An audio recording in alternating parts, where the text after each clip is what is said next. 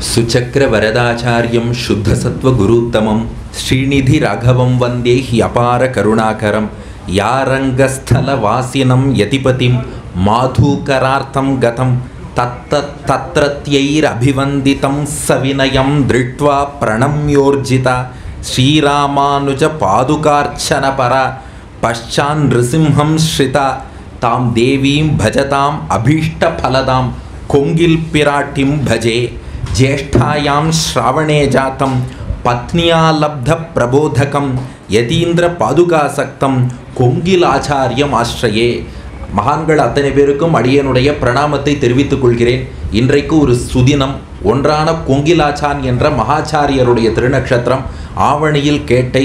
இங்கே திருமாளிகையில் பெரிய நம்பி சுவாமி என்ன, திருமாளிகை வர்த்தமான ஆச்சாரியன் என்ன, அந்த ஆச்சாரியனுடைய சிஷ்யர்கள் அடியார்கள் என்ன, இவா மத்தியில் அந்த ஆச்சாரியன் வைபவத்தையே பேசக்கூடிய பாக்கியம் அடியனுக்கு கிடைத்தது. இப்படி அடியனை புவியில் ஒரு பொருளாக்கி இந்த பாக்கியத்தை நல்கியமைக்காக சுவாமிகள் அத்தனை பேர் திருவடியிலும் அடியனுடைய சொரூபானுரூபமான பிரணாமத்தையும் கிருதஜ்ஞத்தையும் தெரிவித்துக் கொள்கிறேன். ஏன்னா இந்த ஆச்சாரியனுடைய திருவவதார நட்சத்திரம், ஆச்சாரியனுடைய உற்சவங்கிறத நாம் அவசியம் கொண்டாடணும். இது சுவாமி மணவாள மாமுனிகளுடைய திருவுள்ளம். ஏன்னா ஒரு காலத்தில் பார்த்தா பெருமாளுடைய அவதாரம்னா அதை விமர்சையாக கொண்டாடி வந்தோம். இப்போ ஸ்ரீராம நவமின்னா கேட்கவே வேண்டாம், ஜோராக கொண்டாடுறோம். ராமபிரான் பூமியிலே அவதரித்தான், நம்ம எல்லாருக்கும் தெரியும். சைத்திர மாதம் சுக்லபக்ஷ நவமி புனர்பூச நட்சத்திரம் ஞாபகம் வச்சுட்டு இருக்கோம். அதுபோலத்தான் இப்போ ஸ்ரீ ஜெயந்தின்னு சொன்னால் எல்லாருக்கும் தெரியும். ஆவணி மாதம் ரோகிணி நட்சத்திரம் கிருஷ்ணபக்ஷ அஷ்டமி ஸ்ரீ ஜெயந்தி கொண்டாடிடுறோம். நிருசிம்ம ஜெயந்தி தெரிஞ்சிருக்கு, வராக ஜெயந்தி தெரிஞ்சிருக்கு, எல்லாம் கொண்டாடின்னு இருக்கோம். ஆனால் இந்த பெருமாளை நமக்கு காட்டி கொடுத்தவா யாருன்னா நம்ம ஆழ்வார்களும் ஆச்சாரியர்களும். இங்கே ஒரு ஆழ்வார் அவதாரம் பண்ணி அந்த ராமனை நமக்கு காட்டலைன்னா ராமன் யாருங்கிறதே நமக்கு தெரியாது. நம்ம ஆச்சாரியன் அவதாரம் பண்ணி அந்த ஆழ்வார் பாட்டுக்கு அர்த்தம் சொல்லி இதுதான் ராமனுடைய குணம்னு உணர்த்தலைன்னா ராமன் யாருன்னு நமக்கு தெரியாது. இன்னைக்கு லோகத்தில் நாம் பார்க்குறோம், எத்தனையோ பேர் கண்டதே காட்சி கொண்டதே கோலம் உண்டதே போகம்னு வாழ்கிறார்கள். இன்னைக்கு டிஃபன் சாப்பிட்டு டீ குடிச்சு டிவி பார்த்தா அதுதான் வாழ்க்கை. இதை லட்சியமாக கொண்ட பலர் இருக்கிறார்கள். ஆனால் அப்படி இல்லாமல் இந்த நாளில் உங்களுக்கும் பல வேலைகள் இருந்தாலும் அதை விட்டுட்டு இங்கே நாம் வந்திருக்கோம்.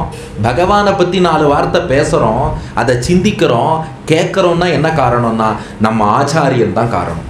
இந்த ஆச்சாரியன் மட்டும் காட்டி கொடுக்கலைன்னா இவர் தான் பெருமாள்னு சொல்லலைன்னா அந்த பெருமாள் யாருன்னே நமக்கு தெரியாது. ஸ்ரீராம நவமியும் ஸ்ரீ ஜெயந்தியுமே பிரயோஜனம் இல்லாமல் போயிருக்கோம், நமக்கு அது தெரியாமலே போயிருக்கோம். அதனால மணவாள மாமுனிகள் என்ன ஆசைப்பட்டார், ஸ்ரீராம நவமி கொண்டாடுங்கோ, ஸ்ரீ ஜெயந்தி கொண்டாடுங்கோ, அதை விட முக்கியமாக அந்த ராமனையும் கிருஷ்ணனையும் காட்டி கொடுத்த ஆழ்வார் ஆச்சாரியர்கள் திருநக்ஷத்திரத்தை கொண்டாடுங்கள். அதற்காகத்தான் உபதேச ரத்தின மாலையை அருளினார் சுவாமி மணவாள மாமுனிகள். அதில் பாருங்க, மீண்டும் மீண்டும் நம்ம ஆழ்வார் ஆச்சாரியர்கள் எப்பெல்லாம் அவதாரம் செய்தார்கள். ஐப்பசியில் ஓணம் அவிட்டம் சதயம் இவை ஒப்பிலவா நாள்கள் உலகத்தீர் எப்புவியும் பேசுபுகள் பொய்கையார் பூதத்தார் பேயாழ்வார் தேசுடனே தோன்று சிறப்பால் உண்டோ வைகாசி விசாகத்துக்கு ஒப்பொரு நாள் உண்டோ சடகோப்பர்க்கு ஒப்பொருவர் உண்டோ திருவாய்மொழிக்கு ஒப்பு தென் குறுகைக்குண்டோ ஒரு பார்தனில் ஒக்குமூர் மாறன் பணித்த தமிழ்மறைக்கு மங்கையர்கோன் ஆரங்கம் கூற அவதரி வீருடைய கார்த்திகையில் கார்த்திகை நாள் என்றென்று காதலிப்பார் வாய்த்த மலத்தாள்கள் நெஞ்சே வாழ்த்து. அப்ப அந்த நாள்களை சொல்கிறார். அது மட்டும் இல்ல, பெருமாள் ஒரு க்ஷேத்திரத்தில் அவதாரம் பண்ணார்னா அந்த க்ஷேத்திரத்தை நன்னாவே நாம கொண்டாடுறோம். இப்போ ஒரு அயோத்தியான்னா ஆஹா ஸ்ரீ ராம ஜென்ம பூமி, ராமன் எழுந்துருளி விட்டான். அன்னைக்கு 14 வருஷ வனவாசம் கழிச்சு ராமர் அயோத்திக்கு போனார். இப்போ ஒரு 500 வருஷ வனவாசத்தை பூர்த்தி பண்ணிட்டு ராமன் மீண்டும் அயோத்திக்கு எழுந்துருளி விட்டார், ராம் லல்லான்னு கொண்டாடுறோம். அது போல மதுரா கண்ணனுடைய அவதார ஸ்தலம் கொண்டாடுறோம். ஆயர்பாடி கோகுலம் பிருந்தாவனம் கோவர்தனம் துவாரகை எல்லாம் கொண்டாடுறோம். நவத்வாரகைக்கு நம்ம போயிட்டு வரோம். ஆனால் இந்த இடங்கள்ல தான் பெருமாள் அவதரித்தார், இவர் தான் நாராயணன்னு நமக்கு காட்டி கொடுத்தவா யாரு? ஆழ்வார் ஆச்சாரியர்கள். அப்போ அவளோட க்ஷேத்திரத்தை நாம் கொண்டாட வேண்டாமா? அதனால தான் எண்ணரும் சீர் பொய்கை முன்னோர் இவ்வுலகில் தோன்றிய ஊர் வன்மை மிகு கச்சி மல்லை மா மயிலை மண்ணிய நீர் தேங்கும் குறையலூர் சீர்கலியன் தோன்றிய ஊர் ஓங்கும் உறையூர் பாணனூர்னு நம்ம ஆழ்வார் ஆச்சாரியர்கள் அவதரித்த க்ஷேத்திரங்களை கொண்டாடணும். அதில் உள்ள தீர்த்தத்தையும் கொண்டாடணும். அதான் மண்ணிய நீர் தேங்கும். எதுக்குன்னா ராமன் அவதரித்த அயோத்திக்கு பக்கத்தில் சரையு நதியை கொண்டாடுறோம். கண்ணன் அவதரித்த மதுரா ஆயர்பாடி பக்கத்தில் யமுனா நதியை கொண்டாடுறோம். அப்போ ஆச்சாரியனும் ஆழ்வாரும் அவதரித்த இடத்துல பக்கத்தில் உள்ள நதியை கொண்டாட வேண்டாமா? அப்போ பெருமாளுக்கு என்னென்ன ஏற்றம் உண்டோ நிகரா இல்லை, ஒருபடி மேலேயே நாம் ஆழ்வார் ஆச்சாரியர்களை கொண்டாடணும். அப்போ பெருமாளுடைய அவதாரத்தை கொண்டாடுவதை விட சிறப்பாக நம்ம ஆச்சாரியனை கொண்டாடணும். அந்த க்ஷேத்திரத்தை கொண்டாடுவதை விட சிறப்பாக ஆச்சாரியனுடைய அவதார ஸ்தலத்தை கொண்டாடணும். அதில் பக்கத்தில் உள்ள தீர்த்தத்தை கொண்டாடுவதை சிறப்பாக தீர்த்தர்களான ஆச்சாரியர்களை கொண்டாடணும். ஏன்னா ஆச்சாரியனுக்கு தீர்த்தர்னு பேர் உண்டு. தீர்த்தம்னா வெறும் தண்ணீர்னு அர்த்தம் இல்லை, ஆச்சாரியனுக்கு தீர்த்தம்னு பேர் உண்டு. தயா சதகத்தில் 2வது ஸ்லோகம் விகாகே தீர்த்த பகுலாம், ஆச்சாரியனை தீர்த்தன் என்பார்கள். ஏன்னா பாகவத புராணத்தில் 11ஆம் ஸ்கந்தம் 5ஆம் அத்தியாயத்தில் ஒரு ஸ்லோகம் இருக்குது. என்னென்னா நஹ்யம்மயானி தீர்த்தானி ந தேவா மிருச்சிலாமயாக தே புனந்தி உருகாலேன தர்ஷனாதேவ சாதவஹா. பாபம் போகணுன்னா என்ன பண்ணணும்? கங்கையில் காவிரியில் தீர்த்தமாடினா பாபம் போகும். ஆனால் அந்த கங்கையோ காவிரியோ அந்த தீர்த்தமாகிய நதியானது நாம் போய் மூழ்கி நீராடினா தான் அந்த பாபத்தை போக்கும். அப்படியே வேடிக்கை பார்த்தா அப்படியே காவிரி கரமா ஓரமாக போய் நின்று ஓ காவிரி, ஹலோ காவிரி, போயிட்டு வரேன், பாவம் போயிடுமா? போகாது. இறங்கி தீர்த்தமாடணும். அவ்வளோ தூரம் இறங்க வேண்டாம். பெருமாளையே தீர்த்தன்னு சொல்லுவார். தீர்த்தன் உலகளந்த சேவடி மேல் பூந்தாமம் தேவாதி தேவ பெருமான் என் தீர்த்தனே, தீர்த்தனுக்கு அற்றபின் மற்றோர் சரணில்லை. பெருமாள் தீர்த்தன். அவர் பாபத்தை போக்குவாரானா அவருக்கு போய் திருவாராதனம் பண்ணி பூஜை பண்ணி ஒரு அர்ச்சனை பண்ணால் அந்த தீர்த்தன் பாபத்தை போக்குவார். அப்போது தீர்த்தங்கிற ஒரு நதியானது நாம் அதில் நீராடினா பாபத்தை போக்கும். தீர்த்தங்கிற பெருமாள் வழிபட்டா பாபத்தை போக்குவார். ஆனால் 3வது ஒரு தீர்த்தன் இருக்கார், ஆச்சாரியன். அவர் என்ன பண்ணுவாராம், தே புனந்தி உருகாலேன தர்ஷனாதேவ சாதவஹா. நம்ம ஆச்சாரியன் முன்னாடி நின்னா போகிறோம், ஆச்சாரியன் அவர் கண்ணால் கட்டாட்சம் பண்ணால் போதும், பாபங்கள் போயிடுமா? பாகவத ஸ்லோகம் நகி அம்மையானி தீர்த்தானி. நாம் சொல்லக்கூடிய நதி என்பது நீர்மயமாக இருக்கும் தீர்த்தம். பெருமாள் எப்படின்னா தேவாக மிருச்சிலாமயாக, அது விக்கிரக வடிவில் இருக்கும் தீர்த்தம் பெருமாள். ஆனால் தே புனந்தி உருக்காலேன தர்ஷனாதேவ சாதவஹா, தர்ஷனத்தாலே பாபத்தை போக்கும் தீர்த்தம் யாருன்னா ஆச்சாரியன். ஏன்னா அந்த ஆச்சாரிய கட்டாட்சத்துக்கு லோக்கத்தில் வேறு எதுவுமே நிகராகாது. சுபாஷித நீவியில் சுவாமி வேதாந்த தேசிகன் வழங்கின ஒரு ஸ்லோகம், சுபாஷித நீவின்னு பழமொழிகளின் தொகுப்பு. என்னன்னா ஏக்கையைவ குரோர் திருஷ்டியா துவாபியாம் வாப்பி லபேதயத்து ந தத் திஸ்ரிபிகி அஷ்டாபிகி சகசிரேனாப்பி கருகிச்சித்து. ஆச்சாரியனுடைய ஒரு கண்ணால் நம்மை அவர் கட்டாட்சம் பண்ணுறார் பாருங்க. ஆச்சாரியன் ஒரு கண்ணால் பண்ணும் கட்டாட்சத்துக்கு பரமசிவனுடைய 3 கண்கள் ப்ளஸ் பிரம்மாவோட 8 கண்கள் ப்ளஸ் நாராயணனுடைய 1000 கண்கள் 1011 கண்கள் சேர்ந்து நம்மை கட்டாட்சித்தாலும் ஆச்சாரியனுடைய ஒரு கண் பண்ணக்கூடிய கட்டாட்சத்துக்கு அது நிகராக ஆகவே ஆகாது. அப்போ அந்த ஆச்சாரியனை நாம் எவ்வளோ கொண்டாடணும். நாம் இன்னைக்கு இந்த நிலைமையில இருக்கோம்னா அதனால தான் சொல்கிறோம், தினந்தோறும் திருவாராதனம் பண்ணும்போது ஆச்சாரியன் கையால் திருவாராதனம் கண்டொருள வேண்டும்னு பெருமாள்கிட்ட சொல்லணுமா? ஏன்னா அந்த ஆச்சாரியன் இல்லைன்னா பெருமாள் யாரோ நாம யாரோ. இன்னைக்கு அவனோடு நமக்கு ஒரு சம்பந்தத்தை கொடுத்தவர் இந்த ஆச்சாரியன். மேலும் திருவாராதனத்துக்கே பர்பஸ் என்னன்னா ஆச்சாரியனை திருப்திப்படுத்த தான் திருவாராதனமா. ஏன்னா நாம் டெய்லி பெருமாளுக்கு திருவாராதனம் பண்ணால் நம்ம ஆச்சாரியன் சந்தோஷப்படுவார். அப்போ ஆச்சாரியன் பிரீத்திக்காக ஆச்சாரியன் பிரதிநிதியாக இருந்து தான் நாம் அந்த திருவாராதனமே பண்ணுகிறோம். அப்படி அந்த ஆச்சாரியனுக்கு பெருமை இருக்குன்னா அவருடைய திருநக்ஷத்திரத்தை கொண்டாட வேண்டாமா? அதற்கு தான் ரொம்ப சிறப்பாக இந்த திருமாளிகையின் முதல் ஆச்சாரியன் ஒன்னான கொங்கிலாச்சான் என்ற அந்த மகானுடைய திருநக்ஷத்திரத்தை நாமும் இன்று அனுட்டித்து கொண்டாடி அவருடைய அனுகிரகத்துக்கு பாத்திரபூத்தர்களாக ஆக முயன்று வருகிறோம். இப்போது அவருடைய வைபவம் என்ன என்பதை பார்ப்போம். அவருடைய தனியன்லேயே பாருங்க ஒரு சுவையான விஷயம் இருக்குது. ஜேஷ்டாயாம் ஸ்ராவணே ஜாத்தம். இவர் எப்போது அவதரித்தார்னா சுமார் 982 ஆண்டுகளுக்கு முன்பு இவர் அவதரித்தார். எங்கன்னா கொங்கில் ஆச்சான் திருநாமத்திலே இருக்குது. கொங்கு பகுதின்னு நாம் ஈரோடு, சேலம், கோயம்புத்தூர், நாமக்கல் இப்படி தமிழகத்தின் மேற்கு பகுதியை கொங்கு பகுதி என்று சொல்வார்கள். தமிழில் கொங்குன்னா தேன்னு அர்த்தம். ஏன்னா அந்த பகுதியில் பாருங்க நிறைய சோலைகளில் தேன் நிறைந்திருக்கும். அந்த பகுதியே தேன் போல இனிமையான பகுதி. அங்கே பேசக்கூடிய தமிழும் கொங்கு தமிழ் தேன் போல ரொம்ப இனிமையாக இருக்கும். அதனால அந்த பகுதி கொங்கு பகுதின்னு பேர். அந்த கொங்கு பகுதியில் தோன்றியதால் கொங்கில் ஆச்சான் என்று அவர் அழைக்கப்படுகிறார். கொங்கு பகுதியை தன் இல்லமா ஸ்தானமாக கொண்டவர். ஆச்சான் என்பது ஆசான், ஆச்சாரியனை ஆச்சான் என்று குறிப்பிடுவார்கள்.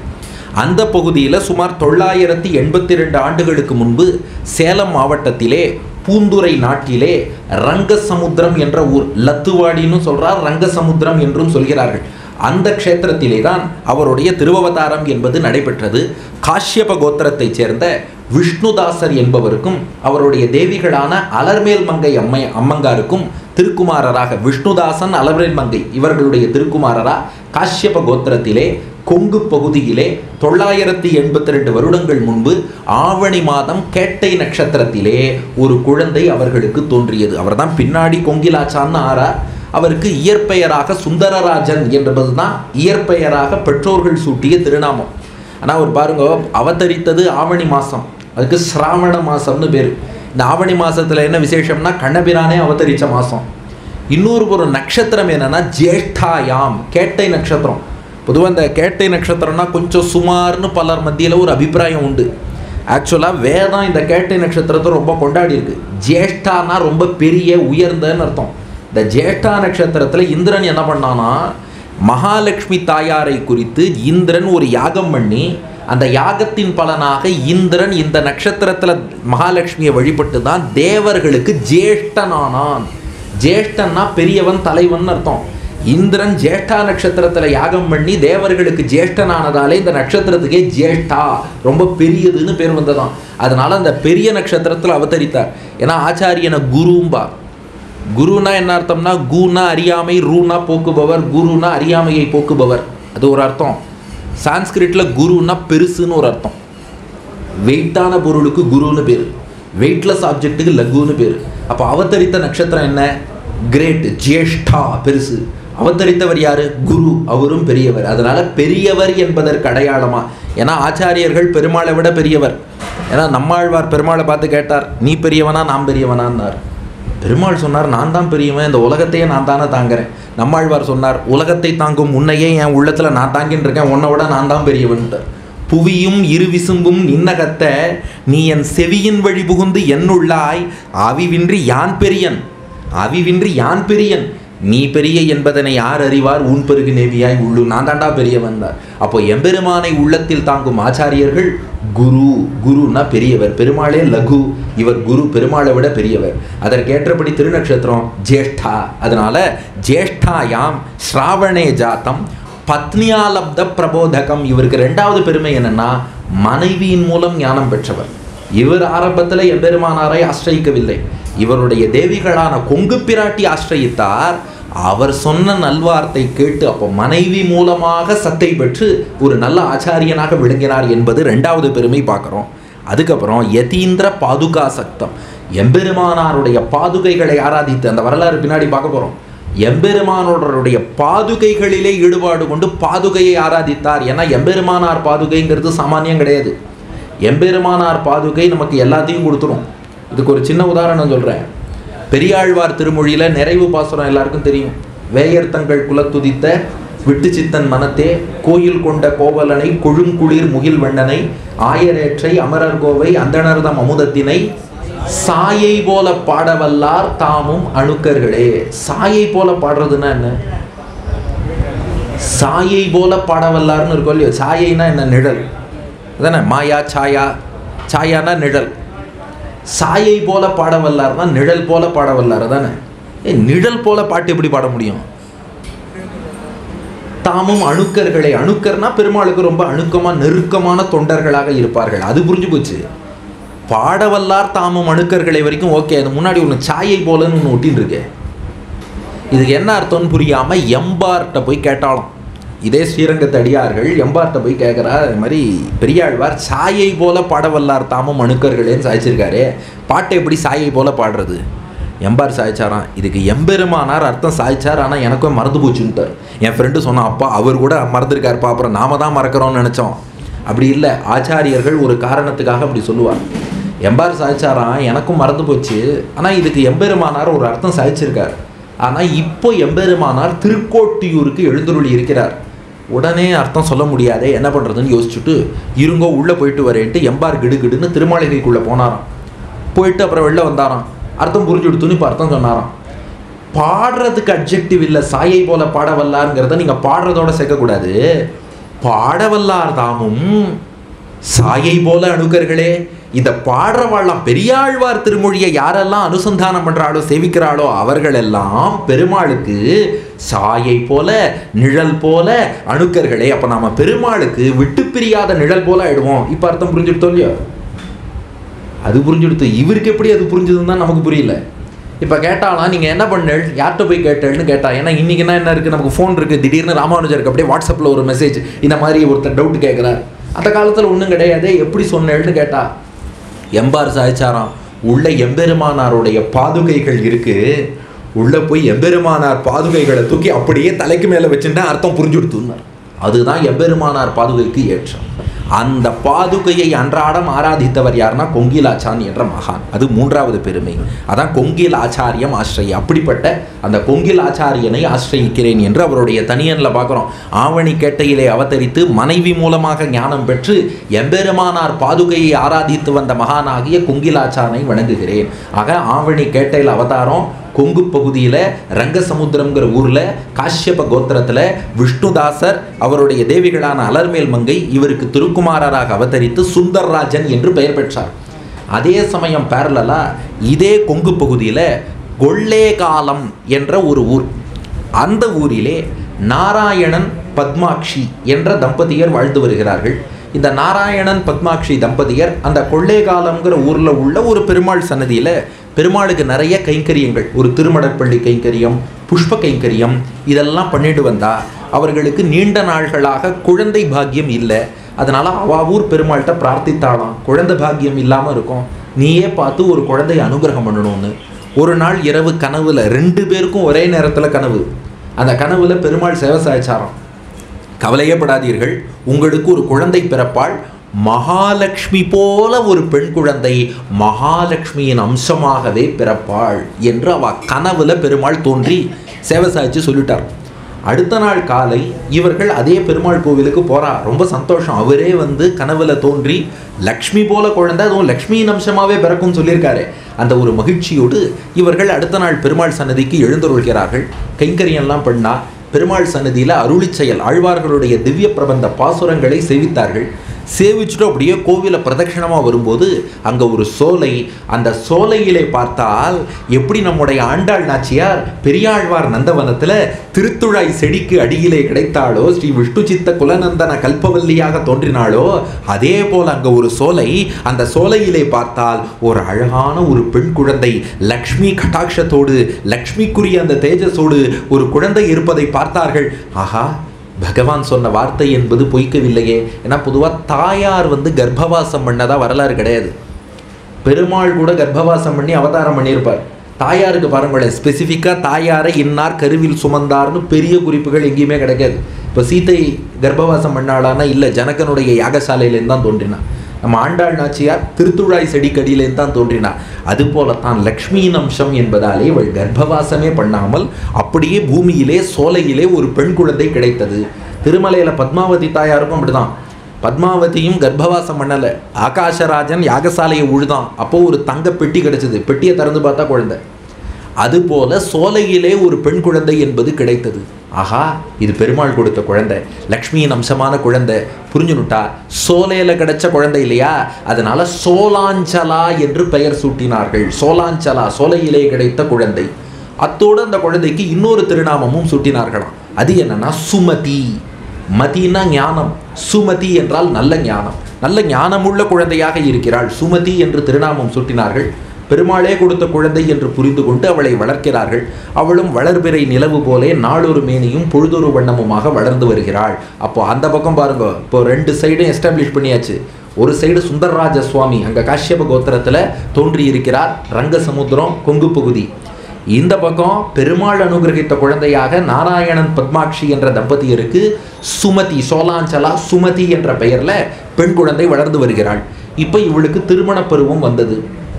யாருக்கு திருமணம் செய்து வைக்கலான்னு அப்படியே பார்த்தா, அப்போ ஒரு நல்ல வரன், அந்த சுந்தரராஜன், அவரும் நல்ல குடும்பத்தை சேர்ந்தவராக இருக்கிறார். ஏன்னா திருமணம்ங்கிறது எப்படின்னா, இரு மனமும் இணைந்து பகவத் கைங்கரியத்திலையும் பகவத் அனுபவத்திலையும் ஈடுபடணும். ஏன்னா 2 மனம் சேருவது தான் திருமணம், ஓகே. அது எதில் சேரணுங்கிறது ரொம்ப முக்கியம். ஏன்னா யோகாரம்ப துவரித மனசோ யுஷ்மதைகாந்திய யுக்தம் தர்மம் பிராப்தும் பிரதமமிகையே தாரயந்தே தனாயாம். அதனால் அந்த தர்மத்தை, கிரகஸ்தாசிரமம் என்னும் தர்மத்தை அருட்டித்து 2 பேரும் சேர்ந்து பகவானுக்கு கைங்கரியத்தில் ஈடுபடணும். அதைத்தான் ஆழ்வார் பாடினார், நல்ல பதத்தால் மனை வாழ்வர் கொண்ட பெண்டீர் மக்களே. அந்த மாதிரி இணையணும். அதான் கல்யாணம்னா 10 பொருத்தம் பார்த்து 9 கிரகங்களை சேர்த்து 8 திசைகளுக்கும் பத்திரிக்கை கொடுத்து 7 ஜென்மத்துக்கும் உறவு நிலைக்கிற மாதிரி வந்தவாளுக்கு அறுசுவை விருந்தளித்து பஞ்சபூதங்களை சாட்சியாக அக்னியில் வச்சு 4 வேதங்கள் ஓதி 3 முடிச்சு போட்டு 2 மனசை ஒன்றாக ஆக்குவது திருமணம். 10 பொருத்தம் பார்த்து 9 கிரகங்களை சேர்த்து 8 திசைகளுக்கும் பத்திரிக்கை கொடுத்து 7 ஜென்மத்துக்கும் உறவு நிலைக்கிற மாதிரி வந்தவாளுக்கு அறுசுவை விருந்தளித்து பஞ்சபூதங்களை சாட்சியாக அக்னியில் வச்சு 4 வேதங்கள் ஊதி 3 முடிச்சு போட்டு 2 மனதை ஒன்றாக ஆக்க வேண்டும். எதில் ஒன்றாக இருக்கணும்னா நம்ம கைங்கரியத்திலே ஈடுபட வேண்டும் என்பதிலே இருவரும் ஒன்று இருக்க வேண்டுமா. அப்படிப்பட்ட நல்ல மாப்பிள்ளை என்று பார்த்து இந்த சுமதிக்கும் சுந்தரராஜனுக்கும் திருக்கல்யாணம் பண்ணி வச்சுட்டா கொங்கு பகுதியிலேயே இருவரும் இல்லற வாழ்க்கை வாழ்ந்துன்னு வரா. இப்போ தான் இந்த சுந்தரராஜ சுவாமிங்கிறவர் இருக்கார் இல்லையா, இவருடைய பெற்றோர்கள்லாம் ஆச்சாரியன் திருவடியை அடைஞ்சுடுறான். அதுக்கப்புறம் அவருடைய சிற்றன்னை சித்தி, அவருடைய பராமரிப்பில் தான் இவள் வாழறா. அந்த சித்திக்கு ஸ்ரீரங்க நாச்சியார்னு திருநாமம் ஸ்ரீரங்க நாச்சியாராக இருந்தாலும் அவளுக்கு ஆன்மீகத்தில் ஆர்வம் இல்லை, சம்பிரதாயத்தில் ஆர்வம் இல்லை, லௌகிக்கத்தில் தான் பெரிய விருப்பம் அந்த சித்திக்கு. அதனால் அந்த சித்தியினுடைய தாக்கம் இன்ஃப்ளூயன்ஸில் என்ன ஆகிடுறது, இந்த சுந்தரராஜன் சுவாமி என்பவர் தம்முடைய அனுஷ்டானங்களை மறந்துடுறார். பெற்றோர்கள் மூலம் சம்ஸ்காரம் எல்லாம் ஆகியிருந்தாலும் இந்த சித்தியினோட இன்ஃப்ளூயன்ஸ், அதனால் இவர் தனக்கு அனுஷ்டானம் என்னவோ எல்லாத்தையும் மறந்துட்டு இந்த சுந்தரராஜ சுவாமி என்பவர் நம்ம லௌகிக வாழ்க்கை வாழ்ந்தால் போதும் என்று வாழ்கிறார். ஆனால் அவருடைய தேவிகளான சுமதி அவள் தன்னுடைய ஸ்ரத்தையோடு அவள் பகவானுக்கு எப்படி கைங்கரியம் பண்ணணுமோ பண்றாளே ஒழிய இந்த சுந்தரராஜன் சுவாமி என்பவர் தம்முடைய அந்த ஸ்ரத்தையை இழந்து விடுகிறார். அதனால தான் சொல்றது, நம்ம எப்பேற்பட்ட ஆளாக இருந்தாலும் என் நிலையிலும் சத் சங்கத்தில் அடியார்களோடு சேர்ந்து இருக்கணும். அப்போ தான் பக்திங்கிறது வளர்ந்துன்னு இருக்கும். தப்பித்தவறி அப்படி இப்படி யார் பக்கமாவது போயிட்டோம்னா அவர்கள் நம்முடைய புத்தியை மாற்றி விடுவார்கள். அதனால தான் மாமுனிகள் எச்சரிக்கை கொடுத்தார், நல்ல மனம் உள்ளதொன்றை நன்னி இருப்பதற்கு நல்ல மனம் உண்டாம் நலமது போல் நல்ல குணமுடையோர் தங்களுடன் கூடியிருப்பார்க்கு குணமதுவேயாம் சேர்த்தி கொண்டு. தீய கந்தம் உள்ளதொன்றை சேர்ந்திருப்பதொன்றுக்கு தீய கந்தம் ஏறும் திறமது போல் தீய குணமுடையோர் தங்களுடன் கூடியிருப்பார்க்கு குணமதுவேயாம் செறிவு கொண்டு. அதனால நாம என்னைக்குமே வாழ்க்கையில் எதுக்கு இப்போ திருமாளிகைனா இத்தனை பேர் வரோம், இத்தனை பேர் ஆச்சாரியனை சேவிக்கிறதுக்கு என்ன பர்பஸ் அப்படின்னா, நடுவில் யாராவது ஒருத்தர் நம்மளை குழப்பியிருப்பா. எல்லார் வாழ்க்கையிலையும் இந்த எக்ஸ்பீரியன்ஸ் இருக்கும். திடீர்னு வந்து எத்தையாவது ஒன்று சொல்லி குழப்பிடுவா. இப்படி ஒரு சன்னிவேஷத்தில் நாம் ஆச்சாரியனை சேவிக்கிறோம், அடியார்களோடு சேர்ந்துருக்கோம்னா அந்த குழப்பமெல்லாம் தானாக மனசை விட்டு போய் மனசு ஆச்சாரியன்ட்டையும் பெருமாள்கிட்டையும் ஈடுபட ஆரம்பிச்சிடும். அப்போ அந்த சத் சங்கம் என்று நல்லோர்களோடு கூடியிருந்தால் பக்திங்கிறது வளரும். அப்போ பாருங்க, ஒரு ஆச்சாரிய சரித்திரத்தை அனுபவிக்கும் போது ஒன்று ஆச்சாரியன் அனுகிரகம் கிடைக்கிறது, அத்தோட அன்றாட வாழ்க்கைக்கு எவ்வளோ பாடங்கள் கிடைக்கிறது பாருங்க. அந்த சுந்தரராஜ சுவாமிங்கிற மகானுக்கே இந்த சித்தியினுடைய தாக்கத்தாலே சம்பிரதாயத்தில் உள்ள பிடிப்பு போய் லௌகிக வாழ்க்கை வாழறார். தேவிகள் நல்லா சம்பிரதாய ஈடுபாட்டோடு பக்தியோடு வாழ்ந்து வருகிறார். இந்த நிலையில தான் என்ன ஆகிறது என்றால், அந்த கொங்கு பகுதியில் பஞ்சம் ஏற்பட்டதாம். காவேரியில் தீர்த்தம் வரல, அப்போ டேம் கட்டாமையே தீர்த்தம் வரல, காவேரியில் மழையும் இல்லை, அதனால் பஞ்சம் ஏற்பட்டது. விவசாயமும் அவ்வளோ தூரம் சிறப்பாக இல்லை. அதனால் அவர்கள் என்ன பண்ணால், சுந்தரராஜன் சுமதி தம்பதியர் சரி இங்கேயும் இருக்க முடியல, பஞ்சமாக இருக்குது, வேற எங்கேயா போவோம், ஒரு நல்ல க்ஷேத்திராடனம்னு போய் பெருமாளையாவது திவ்ய தேசங்களில் சேவிப்போம்னு சொல்லிட்டு இருவரும் தம்பதியாக புறப்படுகிறார்கள். புறப்பட்டு திருக்கண்ணபுரத்துக்கு எழுந்தருளி அங்கே சௌரிராஜ பெருமாளை மங்களாசாசனம் செய்தார்கள். அதுக்கப்புறம் ஸ்ரீரங்கத்துக்கு வந்தார். ஸ்ரீரங்கத்திலே கொஞ்சம் அங்கேயே சில நாள்கள் இவர்கள் தங்கி இருக்கிறார்கள். இந்த சுந்தரராஜன் சுமதி என்னும் தம்பதியர் திருவரங்கத்திலே தங்கி இருக்கிறார்கள். அப்போ இந்த சுமதி என்ற இவருடைய அந்த தேவிகள், அந்த பெண்மணி அப்படியே ஒரு நாள் தாங்கள் தங்கி இருக்கும் திருமாளிகை வாசல்ல எட்டி பார்க்கிறார். ஒரு சன்னியாசி ஒருத்தர் பிக்ஷைக்கு எழுந்துருள்கிறார். அந்த சன்னியாசி எப்படி வராராம், ஷோண வஸ்திர வேஷ்டிதம் விபாதி யத்ரிதண்டவத் புண்ட்ரஜால மண்டி தஞ்ச தாரு பாதுகாயுதம் விஷ்ணு சித்த பாலிகாஸ்ய ஜாத சூக்தி சிந்தகம் லக்ஷ்மணாரிய நாமகம் ததஸ்து பூத ஏமமா. ஷோண வஸ்திர வேஷ்டிதம் அப்படியே திருவடியிலேருந்து சேவிச்சுக்கோங்க. மரவடி பாதுகை, மரத்தாலான பாதுகை திருவடியில் அணிஞ்சுட்டு இருக்கார். ஷோண வஸ்திர வேஷ்டிதம், காஷாயம்னு சொல்லக்கூடிய காவி ஆடை அதை இடுப்பிலே அணிந்திருக்கிறார். இருக்கிறார். விபாத்திய திரிதண்டவத், கையிலே 3 மூங்கில் கழிகள், அதான் முக்கோல் பகவர்ங்கிறோம். திரிதண்டம், திரிதண்டத்தை கையிலே ஏந்தி இருக்கிறார். அப்புறம் புன்றஜால மண்டிதஞ்ச, திருமேனியிலே 12 திருமண்காப்பு அணிந்திருக்கிறார். தாரு பாதுகாயுத்தம், மரப்பாதுகை அணிந்திருக்கிறார். விஷ்ணு சித்த பாலிகாசிய ஜாத சூக்தி சிந்தகம், திருப்பாவை சேவித்துக் கொண்டே பிக்ஷைக்கு எழுந்துருள்கிறார். அவர் யாரு? திருப்பாவை ஜீயரான லக்ஷ்மணாரிய நாமகம், லக்ஷ்மணாரியர்னு போற்றக்கூடிய எம்பெருமானார் உடையவர் ஸ்ரீபாஷ்யக்காரர் ராமானுசர் பிக்ஷைக்கு எழுந்துருள்கிறார். ஒரு சன்னியாசிங்கிறவர் 5லேருந்து 7 வீட்டில் பிக்ஷை எடுத்து சாப்பிடணும்னு சாஸ்திரம். அதனால் அப்படி பிக்ஷைக்கு எழுந்துருளும் போது இந்த சுமதி பெண்மணி நின்று பார்க்குறா. அப்படியே பார்த்தா ஒரு 5 வீடு அல்லது 7 வீட்டில் பிக்ஷை எடுக்கிறார் எம்பெருமானார். ஏன்னா இது சாஸ்திரத்தில் தெளிவாக சொல்லியிருக்கா, ஒரு சன்னியாசி பிக்ஷை எடுத்து சாப்பிடணும், அதுவும் 5லேருந்து 7 வீடுன்னு. ஏன்பா அந்த மாதிரி சொன்னான்னா, ஒவ்வொரு வீட்டில் ஒன்று பண்ணியிருப்பா இல்லையா, அது எல்லாத்தையும் மொத்தமாக அதில் போட்டுடணுமா. ஏன்னா இவர் இதுவா அதுவான்னு ருசி பார்த்து சன்னியாசி சாப்பிடக்கூடாதான். அதனால் அந்த மாதிரி. அது மட்டும் இல்லை, ஒரு வீட்டில் பிக்ஷை எடுக்கலான்னு சொல்லிட்டா இவர் பாட்டு கரெக்டாக அந்த ஒரு வீடுன்னு சொல்லி இன்றைக்கி எனக்கு இது பண்ணி கொடுத்துருங்கோ, நாளைக்கு அது பண்ணி கொடுத்துருங்கோன்னு அப்படி ஏதாவது சொல்லவும் வாய்ப்பு உண்டாம். அந்த பற்றும் இருக்கக்கூடாது. அதனால் 5லேருந்து 7 வீட்டில் போய் அவள் என்ன போடுறாளோ, அது அந்த காலத்தில் சாத்விகமாக தான் சமைப்பா, அதனால் அவள் உருளைக்கிழங்கெல்லாம் போட்டுற மாட்டாள், அதனால் பிரச்சனை இல்லை. அதனால் அங்கே போய் 5, 7லேருந்து 7 திருமாளிகையில் பிக்ஷை எடுத்துட்டு அதுக்கப்புறம் அந்த பிக்ஷ பாத்திரத்தோட நேராக காவிரிக்கு எழுந்துருள்வாராம் எம்பெருமானாருக்கு. ஆச்சாரியர்கள் ரசிக்கிறா. எம்பெருமானார் பிக்ஷை வாங்கிவிட்டு காவிரிக்கு எழுந்துருள்வாராம். காவிரி தீர்த்தத்தில் அப்படியே அந்த பிக்ஷையை என்னன்னா அலம்புவாராம். எதுக்குன்னா அதில் உள்ள நெய், எண்ணெய், வேறு என்னென்ன போகப் பொருள்கள் எல்லாம் சேர்த்துருக்காளோ எல்லாம் போயிட்டு வெறும் சக்கை மட்டும் மிச்சம் இருக்கும்படியாக காவிரி தீர்த்தத்தில் அந்த உணவெல்லாம் அலம்பிடுவாராம். எல்லாம் அலம்பினதுக்கப்புறம் மிச்சம் இருக்குது பாருங்க, அதுலேருந்து 8 கைப்பிடி மட்டும் திருத்துழாய் துளசி தொட்டுண்டு எம்பெருமானார் அமுது செய்வார். இப்படி அவர் பிக்ஷைக்கு எழுந்துள்ளார். பின்னாடி கிடாம்பி ஆச்சானை மடப்பள்ளிக்கு நியமித்ததுங்கிறது பின்னாடி, அது திருக்கோட்டியூர் நம்பி வந்து செய்த ஏற்பாடு. அதற்கு முன்னாடி எம்பெருமானாருடைய பிக்ஷை ரொட்டிங்கிறது இப்படித்தான் நடந்ததுங்கிறது நமக்கு தெரியுது. இப்போ இந்த பெண்மணி பார்க்குறா, இந்த மாதிரி போய் பிக்ஷை எடுத்து இந்த 8 கைப்பிடி சக்கையை மட்டும் திருத்துழாய் தொட்டுன்னு ஒருத்தர் சாப்பிட்டுன்னு இருக்கார். புதுசாக பார்க்குறவருக்கு என்ன தோணும்? ஒன்றுமே இல்லை, வெறும் இதை தான் சாப்பிட்டுன்னு இருக்கார். ஆனால் பெரிய பெரிய மன்னர்கள், பெரிய பெரிய பணக்காரர்கள்லாம் வந்து இந்த சன்னியாசியான ராமானுஜரை விழுந்து விழுந்து செவிக்கிறான். எப்பேற்பட்ட மன்னர், எவ்வளோ பெரிய பணக்காரர், எல்லாரும் பார்க்குறா, ஆஹா எம்பெருமானாரான்னு இவரை வந்து சேவிக்கிறா. சேவிக்கிறவா பார்த்தா கையில் தங்கத்தோடா போட்டுருக்கா, இடுப்பில் பட்டு வெட்டி கட்டின்னு இருக்கா, உள்ள சால்வை கட்டின்னு இருக்கா. எம்பெருமானார் ஒன்றுமில்லை, ஒரு காஷாயம் திருதண்டம் வச்சுட்டு திரும்பிட்டு இருக்கார். அவள்லாம் வந்து இவரை சேவிக்கிறா. இந்த பெண்மணிக்கு இது புதுசாக இருக்குதான். இது என்னப்பா இது, இவர் பிக்ஷை எடுத்துட்டு இருக்கார், சேவிக்கிறவாள்னா இவர்கிட்ட போய் சேவிச்சு என்னமோ கேட்குறாளே, அவரே பிக்ஷை எடுக்கிறார். பிக்ஷை எடுக்கிறவர்கிட்ட இவா போய் என்னத்தை பிக்ஷை எடுக்க போறா, என்னத்தை கேட்க போறா அப்படின்னு அந்த பெண்மணிக்கு அப்போ ஒரு எண்ணம் வந்ததாம். ஆனால் ராமானுஜருடைய பிரபாவமும் அவளுக்கு அவ்வளோ தூரம் தெரியாது. அஃப்கோர்ஸ் தெரிஞ்சிருந்தா கூட நம்ம கிட்டக்க போய் நேராக கேட்க மாட்டோம். தெரியாததுங்கிறது அஃப்கோர்ஸ் இக்னோரன்ஸ் இஸ் பிளிஸ்ஸுங்கிறதுனால நேராக எம்பெருமானாரை போய் இவ்வளோ சேவிச்சுட்டு, சுவாமி ஒரு சந்தேகம்னாலும் என்னன்னு கேட்டார் எம்பெருமானார். இல்லை, எல்லாரும் எதுக்கு உங்களை வந்து சேவிக்கிறா, கோவிலில் பெருமாள் கூட தான் எழுந்துருளி இருக்கார், எல்லாரும் பெருமாளையே சேவிக்கிறதா தெரியல, உங்களை வந்து சேவிக்கிறாளே அப்படின்னு கேட்டாலும். அதுக்கு ராமானுஜர் முதல்ல ஒரு விளக்கம் சாதிச்சாராம். ஒரு ராஜ்ய சபைக்கு ஒருத்தர் போகிறாருன்னா அவள் ராஜாவை நேராக வணங்க மாட்டா.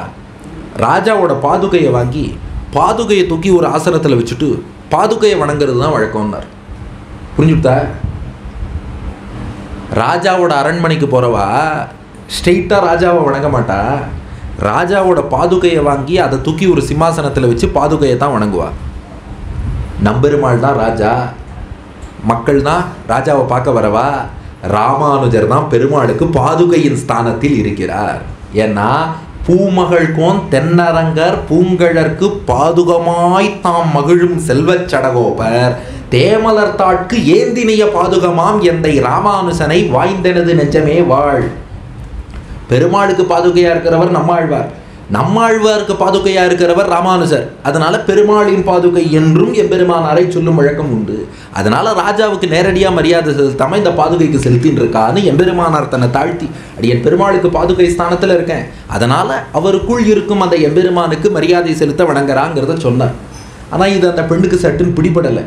அது இல்லை, நீங்களே பிக்ஷை எடுக்கிறீங்க, அதுவும் 5லேருந்து 7 வீடு தேடி பிக்ஷை எடுத்துட்டு இருக்கீங்க, உங்ககிட்ட இவ்வளோ பேர் வந்து வணங்குவதை உடனே என்னால் புரிந்து கொள்ள முடியவில்லைன்னு அந்த பெண் மீண்டும் சொன்னார்.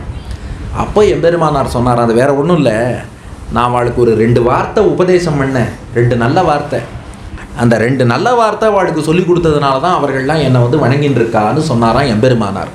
உடனே இந்த பெண்ணுக்கு ஒரு ஆர்வம், அந்த 2 நல்ல வார்த்தையை கொஞ்சம் அடியனுக்கும் சொல்லிக் கொடுக்கலாமான்னு கேட்டான். உனக்கு உண்மையிலேயே விருப்பம் இருக்கான்னு கேட்டார். அந்த பெண் சொன்னால, இல்லை நல்ல வார்த்தைன்னா அதை தெரிஞ்சுக்கணும்னு அவசியம் விருப்பம் இருக்குன்னா, விருப்பம் இருந்தால் போதும் சொல்கிறேன் என்று 8 எழுத்து மந்திரமான திருமந்திரம் 2 வரிகளும் 6 வார்த்தைகளும் கொண்ட துவயம், கண்ணபிரான் கீதையில் உபதேசித்த 32 எழுத்துகள் கொண்ட சரம ஸ்லோகம், இந்த 3 ரகசியங்களையும் திருமந்திரம், துவயம், சரம ஸ்லோகம், நாராயண ரிஷி நர ரிஷிக்கு சொன்ன திருமந்திரம், எம்பெருமான் பிராட்டிக்கு சொன்ன துவயம், கண்ணபிரான் அர்ஜுனனுக்கு சொன்ன சரம ஸ்லோகம் 3ஐயும் எம்பெருமானார் அந்த பெண்ணுக்கு சுமதிக்கு உபதேசம் பண்ணாராம். சமாஸ்ரயணம் பஞ்சசம்ஸ்காரமும் எம்பெருமானார் தாமே பண்ணி வைத்து அவளுக்கு மந்திரோபதேசத்தையும் செய்தாராம். ஏன்னா எம்பெருமானாரை பொறுத்தவரை ஆசைங்கிறது இருந்தா போதும்.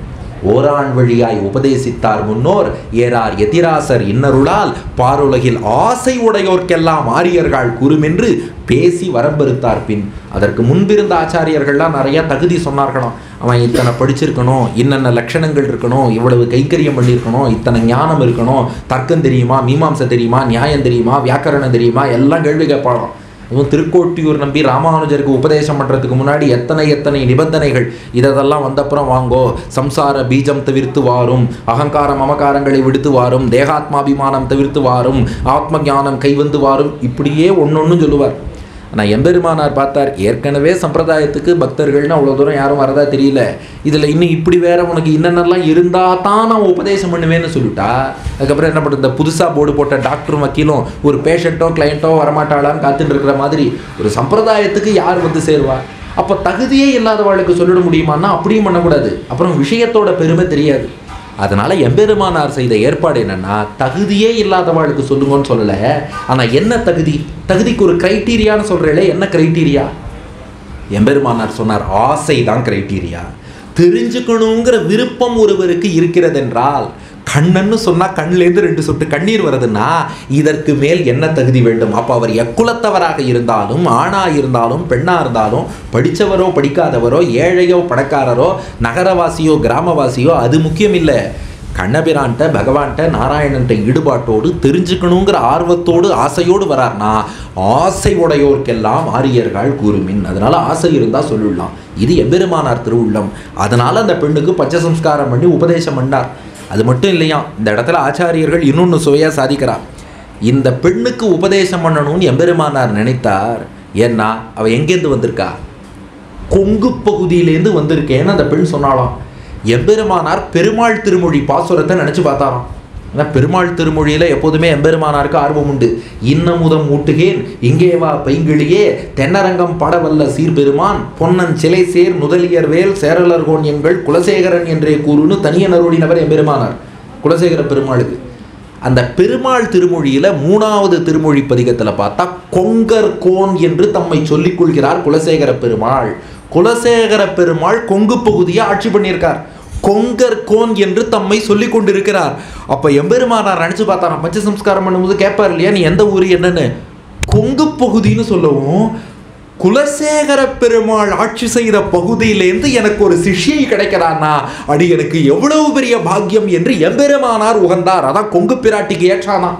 அந்த சுமதிங்கிற பெண்ணுக்கு என்ன ஏற்றம்னா, இவள் சிஷ்யாக ஆனது எனக்கு பாக்கியம்னு கொங்கு பிராட்டின்னு திருநாமம் சூட்டினார். அதுவரை சோலாஞ்சலா சுமதி என்று பெயர் பெற்றவளுக்கு கொங்கர் கொன்னு ஆழ்வார் சாதிச்சிருக்கார். அதையே உனக்கு பேரா வச்சுடுற, கொங்கு பிராட்டி என்று அவளுக்கு திருநாமம் சூட்டினார். ஏன்னா எம்பெருமானார் வாழ்க்கையில் இந்த நிறையா ஆசைகள் உண்டு. ஆழ்வார்களோடு தனக்கு ஏதாவது வகையில் தொடர்பு இருக்கணும். அதனால தான் ஆண்டாள் நாச்சியாருக்கு அண்ணன் ஆயிட்டார். நம்மாழ்வார் திருநாமம் கொண்ட குழந்தை வேணும்னு ஆசைப்பட்டாராம். எங்கே தெரியுதுன்னா, ஆழ்வார் திருநகரிக்கு எம்பெருமானார் எழுந்துருளினார். அப்போது ஒரு சலவை தொழிலாளி தாமிரபரணியில் எம்பெருமானார் தீர்த்தமாடிட்டு வரார். ஒரு சலவை தொழிலாளி விழுந்து சேவிச்சான். சேவிச்சுட்டு என்ன பண்ணா, டேய் காரிமாரா, டேய் சடகோப்பா, டேய் பராங்குஷா, டேய் நம்மாழ்வார் எல்லாரும் வாங்கடாம்னா. ராமானுஜர் பார்த்தார், ஏன்பா இப்படி ஆழ்வார் பேரெல்லாம் ஏழை விட்டுருக்க, டேய் காரிமாரா, டேய் சடகோப்பா, டேய் பராங்குஷா, டேய் நம்மாழ்வாருங்கிறியே. இல்லை சாமி, நம்மாழ்வார் எங்களுக்கு குலதெய்வம், அவர் பேரை போய் இப்படி சொல்லுவேனா?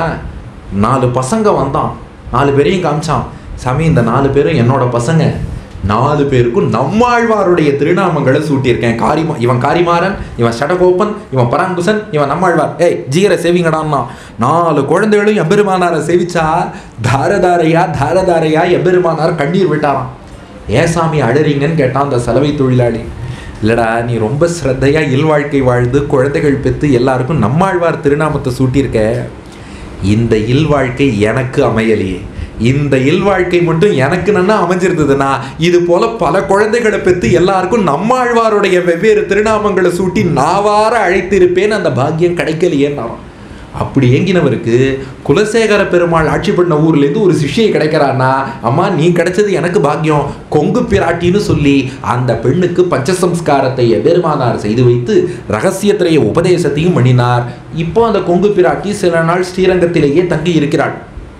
அதுக்கப்புறம் செய்தி வந்துதான், கொங்கு பகுதியில் மழை பொழிந்து விட்டது, பஞ்சமெல்லாம் நீங்கி விட்டது, பழையபடி விவசாயம் செழிக்கும் காலம் வந்து விட்டது, தீங்கின்றி நாடெல்லாம் திங்கள் மும்மாறி பெய்து ஓங்கு வெறும் சென்னல் ஊடு கையறுகளை பூங்குவளை போதில் புரிவண்டு கண்படுப்ப எல்லாம் ஆயிடுத்து. இப்போது கொங்கு பிராட்டியின் கணவர் இருக்காரு, இப்போ வரைக்கும் அவர் சுந்தரராஜ சுவாமி தான். சுமதி தான் கொங்கு பிராட்டி ஆயிட்டா, அவர் இன்னும் கொங்கிலாச்சான் ஆகலை, அவர் சுந்தரராஜ சுவாமியாக தான் இருக்கார். அதனால இந்த கொங்கு பிராட்டி என்ன பண்ணால் தன் கணவரான சுந்தரராஜ சுவாமிகிட்ட, சுவாமி கிளம்புறதான்னா அவரும் சொல்லிட்டார், ஆமாம்மா கிளம்பணும்.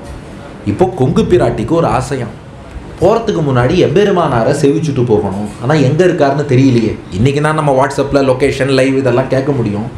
எங்கே இருக்காருன்னு தெரியலையேங்கிற. அதுக்குள்ளே கிளம்புமா, காலம் மாறுது, ஊருக்கு அவ்வளோ தூரம் போக வேண்டாமாங்கிறார்.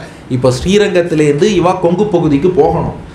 அதுக்குள்ளே எப்படியாவது எம்பெருமானாரை சேவிக்கும் பாக்கியம் கிடைக்குமான்னு நினச்சிண்டே அப்படியே கணவர் ஒரு பக்கம் முன்னே இழுக்க, எம்பெருமானார்ட்ட பக்தி பின்னே இழுக்க, காலை முன்னாடி வைக்கிறதா பின்னாடி வைக்கிறதா தடுமாறின்னு இருக்கும்போது எம்பெருமானாரே எதிரில் வந்தாராம். அதுதான் ராமானுஜருடைய கருணை. எழுத்தாப்பில் வரார் ராமானுஜர். அப்பா கொங்கு பிராட்டி பார்த்தா எந்த ராமானுஜர்கிட்ட விடை பெற்று செல்லணும்னு ஆசைப்பட்டோமோ எழுத்தாப்பிலேயே வந்துட்டாரே. கொங்கு பிராட்டி ஓடி போய் சேவிச்சாலாம். இந்த மாதிரி அடியேன் புறப்படுற, ஊரில் பஞ்சமெல்லாம் தீந்துடுத்து, கணவர் கிளம்பிட்டார், ஊருக்கு போகிறோம். ஆனால் அந்த மந்திரங்கள் உபதேசம் பண்ணாலே அதை மீண்டும் அடியனுக்கு ஒரு முறை சொல்லித்தர வேண்டும். ஏன்னா திருமந்திரம் துவைய சரம ஸ்லோகம் கேட்டிருக்கா, எம்பெருமானார் தான் உபதேசித்திருக்கிறார். நான் மனசில் பதியணும், மீண்டும் ஒரு முறை சாதிக்கணும்னு கேட்டாலாம். காரே கருணை ராமானுசர் மீண்டும் அவளுக்கு திருமந்திரம் துவயம் சரம ஸ்லோகம் அர்த்தத்தோடு உபதேசம் பண்ணாராம். அதை பெற்றுக்கொண்டாள். அதுக்கு மேலே பிரார்த்திச்சாலாம், ஆத்ம ரட்சையாக ஏதேனும் ஒன்றை தந்தருள வேண்டும். இந்த ஆத்மாவை காக்கும் விதமாக, உடம்புக்கு நிறைய ரட்சைன்னு நிறைய மேலே போட்டுருக்கோம், அது ரட்சையானே நமக்கு தெரியாதுன்னு வச்சுக்கோங்க. ஆனால் நிறையா சொல்கிறோம். இந்த ஆத்மாவுக்கு ரட்சையாக ஏதோ ஒன்று கொடுக்கணும்னா எம்பெருமானார் திருவடியில் அணிஞ்சின்றத பாதுகை மட்டும்தான் கொடுக்குறாப்புல அவர்கிட்ட இருக்குது. வேறு எதுவும் இல்லை. கையில் திருதண்டம் வச்சுட்டுருக்கார், தண்டம் பவித்திரம் தவிர அவர்கிட்ட வேறு என்ன இருக்கும்? பாதுகை இருந்தது. இந்த அணு தன்னுடைய பாதுகையை எம்பெருமானார் தாமே அந்த கொங்கு பிராட்டிக்கு அளித்தாராம். இது உன்னுடைய ஆத்மாவுக்கு பாதுகாப்பாக இருக்கும் என்று தம் பாதுகையை அளித்தார். பாதுகையை வாங்கிண்டா, எம்பெருமானாரை சேவிச்சா, அப்படியே ஒரு பிரதட்சணம் வந்து எம்பெருமானாரின் முன்னழகு பின்னழகு ரெண்டையும் தியானித்து உள்வாங்கி மனத்திரையிலே நிறுத்தி கொண்டாள். வரலாற்றில் இருக்கு. எம்பெருமானாரை பிரதட்சணம் பண்ணதே எதுக்குன்னா முன்னழகும் பின்னழகும் மனசில் இருக்கணும். எம்பெருமானார் வடிவழகு இருந்துருத்துன்னா நமக்கு இனி கவலை இல்லைன்னு சொல்லி பிரதட்சணம் பண்ணிட்டு விடைபெறுகிறாளாம். இனி அவள் உள்ளத்திலே பற்பமெனத்திகள் பைங்கழலும் தன் பல்லவமே விரலும் பாவனமாகிய பைந்துவராடை பதிந்த மருங்கழகும் முப்புரி நூலோடு முன்கையில் ஏந்திய முக்கோல் தண்டழகும் முன்னவர் தந்திடு மொழிகள் நிறைந்திடு முறுவல் நிலாவழகும் கற்பகமே விழி கருணை பொழிந்திடு கமல கண்ணழகும் காரிசுதன் கழல் சூடிய முடியும் கணனர்ச்சிகை முடியும் எப்பொழுதும் எதிராசன் வடிவழகு. அப்போ என்னென்ன இருக்கு? பற்பமெனத்திகள் பைங்கழலும், திருவடி தாமரை போல இருக்கு. தன் பல்லவமே விரலும், அதிலே தளிர் விட்டார் போலே விரல்கள் இருக்கின்றன. பாவனமாகிய பைந்துவராடை பதிந்த மருங்கழகும், இடுப்பிலே பார்த்தால் அந்த பைந்துவராடை காஷாயம் இடுப்பிலே அணிந்திருக்கிறார் சிறுத்த இடையிலே. அப்புறம் முப்புரி நூலோடு முன்கையில் ஏந்திய முக்கோல் தண்டழகும், முப்புரி நூல் யஜ்ஞோபவீதம் அணிந்திருக்கிறார். முக்கோல் தண்டாகிய திருதண்டம் முன்கையிலே ஏந்தி இருக்கிறார். அப்புறம் முன்னவர் தந்திடு மொழிகள் நிறைந்திடு முறுவல் நிலாவழகும், பூர்வாச்சாரியர்களுடைய உபதேசங்களை எல்லாம் தன் திருவாயில கொண்டு அதை சொல்வதோடு சேர்த்து முறுவல் புன்னகையும் செய்து கொண்டு எம்பெருமானார் விளங்குகிறார். கற்பகமே விழி கருணை பொழிந்திடு கமல கண்ணழகும். அவருடைய தாமரை போன்ற திருக்கண்கள் கருணை மழையை பொழியக்கூடிய கற்பக மரமாக இருக்கும். கற்பக மரம் எது கேட்டாலும் கொடுக்கும். எம்பெருமானார் கட்டாட்சமும் எது கேட்டாலும் கொடுக்கும். எல்லாத்துக்கும் மேலே சிகரம் எதுனா காரிசுதன் கடல் சூடிய முடியும். காரிசுதனாகிய நம்மாழ்வார் திருவடியை தலைக்கு மேல் கிரீடமாக தரித்திருக்கிறார் எம்பெருமானார். எம்பெருமானார் எதிராசருங்கிறோம். இந்த ராஜாவுக்கு கிரீடம் எதுனா நம்மாழ்வாரோட திருவடிகள் தான் எம்பெருமானார் தலையில் கிரீடமாக இருக்குது. கணனர் சிகை முடியும், அத்தோடு சிகையும் வைத்திருக்கிறார். எப்பொழுதும் எதிராசன் வடிவழகு என் இதயத்துளதால் இல்லை எனக்கெதிர் இல்லை எனக்கெதிர் இல்லை எனக்கெதிரே பற்பமெனத்திகள் பைங்கழலும் தன் பல்லவமே வீரலும் பாவனமாகிய பைந்துவராடை பதிந்த மருங்கழகும் முப்புரி நூலோடு முன்கையில் ஏந்திய முக்கோல் தண்டழகும் முன்னவர் தந்திடு மொழிகள் நிறைந்திடு முறுவல் நிலாவழகும் கற்பகமே விழி கருணை பொழிந்திடு கமலக் கண்ணழகும் காரி சுதன்கழல் சூடிய முடியும் கணனச்சிகை முடியும் எப்பொழுதும் எதிராசன் வடிவழகு என் இதயத்துளதால் இல்லை எனக்கெதிர் இல்லை எனக்கெதிர் இல்லை எனக்கு எதிரே என்னும்படி எம்பெருமானார் வடிவழகை உள்ளத்திலே இருத்தி கொண்டு ஸ்ரீரங்கத்தில் இருந்து கணவரோடு புறப்பட்டாள் கொங்கு பிராட்டி. சுந்தரராஜ சுவாமியும் கொங்கு பிராட்டியும் பழையபடி தங்கள் கொங்கு பகுதியை அடைந்தார்கள். அங்கே எம்பெருமானார் பாதுகைக்கு நித்திய திருவாராதனம் செய்து வந்தாலாம் கொங்கு பிராட்டி. எதை போலன்னா பரதாழ்வான் எப்படி நந்தி கிராமத்தில் ராமபிரானுடைய பாதுகைகளை தினந்தோறும் ஆராதித்து வந்தானோ அந்த ராம பாதுகைக்கு பரதன் திருவாராதனம் பண்ணது போல இங்கே ராமானுஜ பாதுகைக்கு கொங்கு பிராட்டி திருவாராதனம் பண்ணின்னு வரா. எப்போ ராமானுஜருடைய பாதுகை கொங்கு பகுதிக்கு வந்ததோ அதுக்கப்புறம் அங்கே பஞ்சமே வரலையாம். எம்பெருமானாருடைய பாதுகா பிரபாவம் ராம பாதுகைக்கு சொல்கிறோம் இல்லையா, ராமராஜ்யத்தை விட பாதுகா ராஜ்யம் தான் கிரேட்டு. ராமராஜ்ய சிறப்பா பாதுகா ராஜ்ய சிறப்பான்னா ராமராஜ்யத்தில் ஒருத்தன் தபஸ் பண்ணா அதனால ப்ராப்ளம் ஆச்சுன்னு அப்புறம் ராமர் போய் சண்டை போட வேண்டியிருந்தது. லவணாசுரன் ஒரு அசுரன் அவன் அழிக்க சத்ருகனன் அனுப்ப வேண்டியிருந்தது. ராமராஜ்யத்தில் கூட 2 பிரச்சனை. பாதுகா தேவி 14 வருஷம் ஆட்சி பண்ணாலே நாட்டில் ஏதாவது பிரச்சனை இருந்ததா? எந்த பிரச்சனையும் இல்லையா. பரதன் சொல்கிறான் 1க்கு 10 எடுத்து எல்லாமே ராமன்ட்ட திரும்ப சமர்ப்பிக்கிறான். அதனால் ராமனை விட ராம பாதுகைக்கு ஏற்றம் அதிகம். இது பாதுகா சகஸ்திரத்தில் 108வது ஸ்லோகத்தில் சுவாமி வேதாந்த தேசிகன் தெரிவிக்கிறார். பாதாவனி பிரபவத்தோ ஜெகதாம் திரயாணாம் ராமாதபித்துவம் அதிகா நியதம் பிரபாவாத் நோச்சேத் கதம்னு பரதஸ்ய தமேவ லிப்சோஹோ பிரத்யாயனம் பரிபாணம் பவதி பவித்ரி. ராமனை விட பாதுகைக்கு தான் ஏற்றம். எதை வச்சு புரிஞ்சுக்கிறோம்னா பரதன் ராமன் தான் வேணும்னு கேட்டுன்னு வந்தான். பாதுகையை கொடுத்ததும் சரி ஓகேன்ட்டு போயிட்டான். அப்போ ராமனோட பெரிய பொருளை கொடுத்தா தானே சரின்னு வாங்கிட்டு போவான். அதோட சின்ன பொருளை கொடுத்தா வாங்கிப்பாங்க.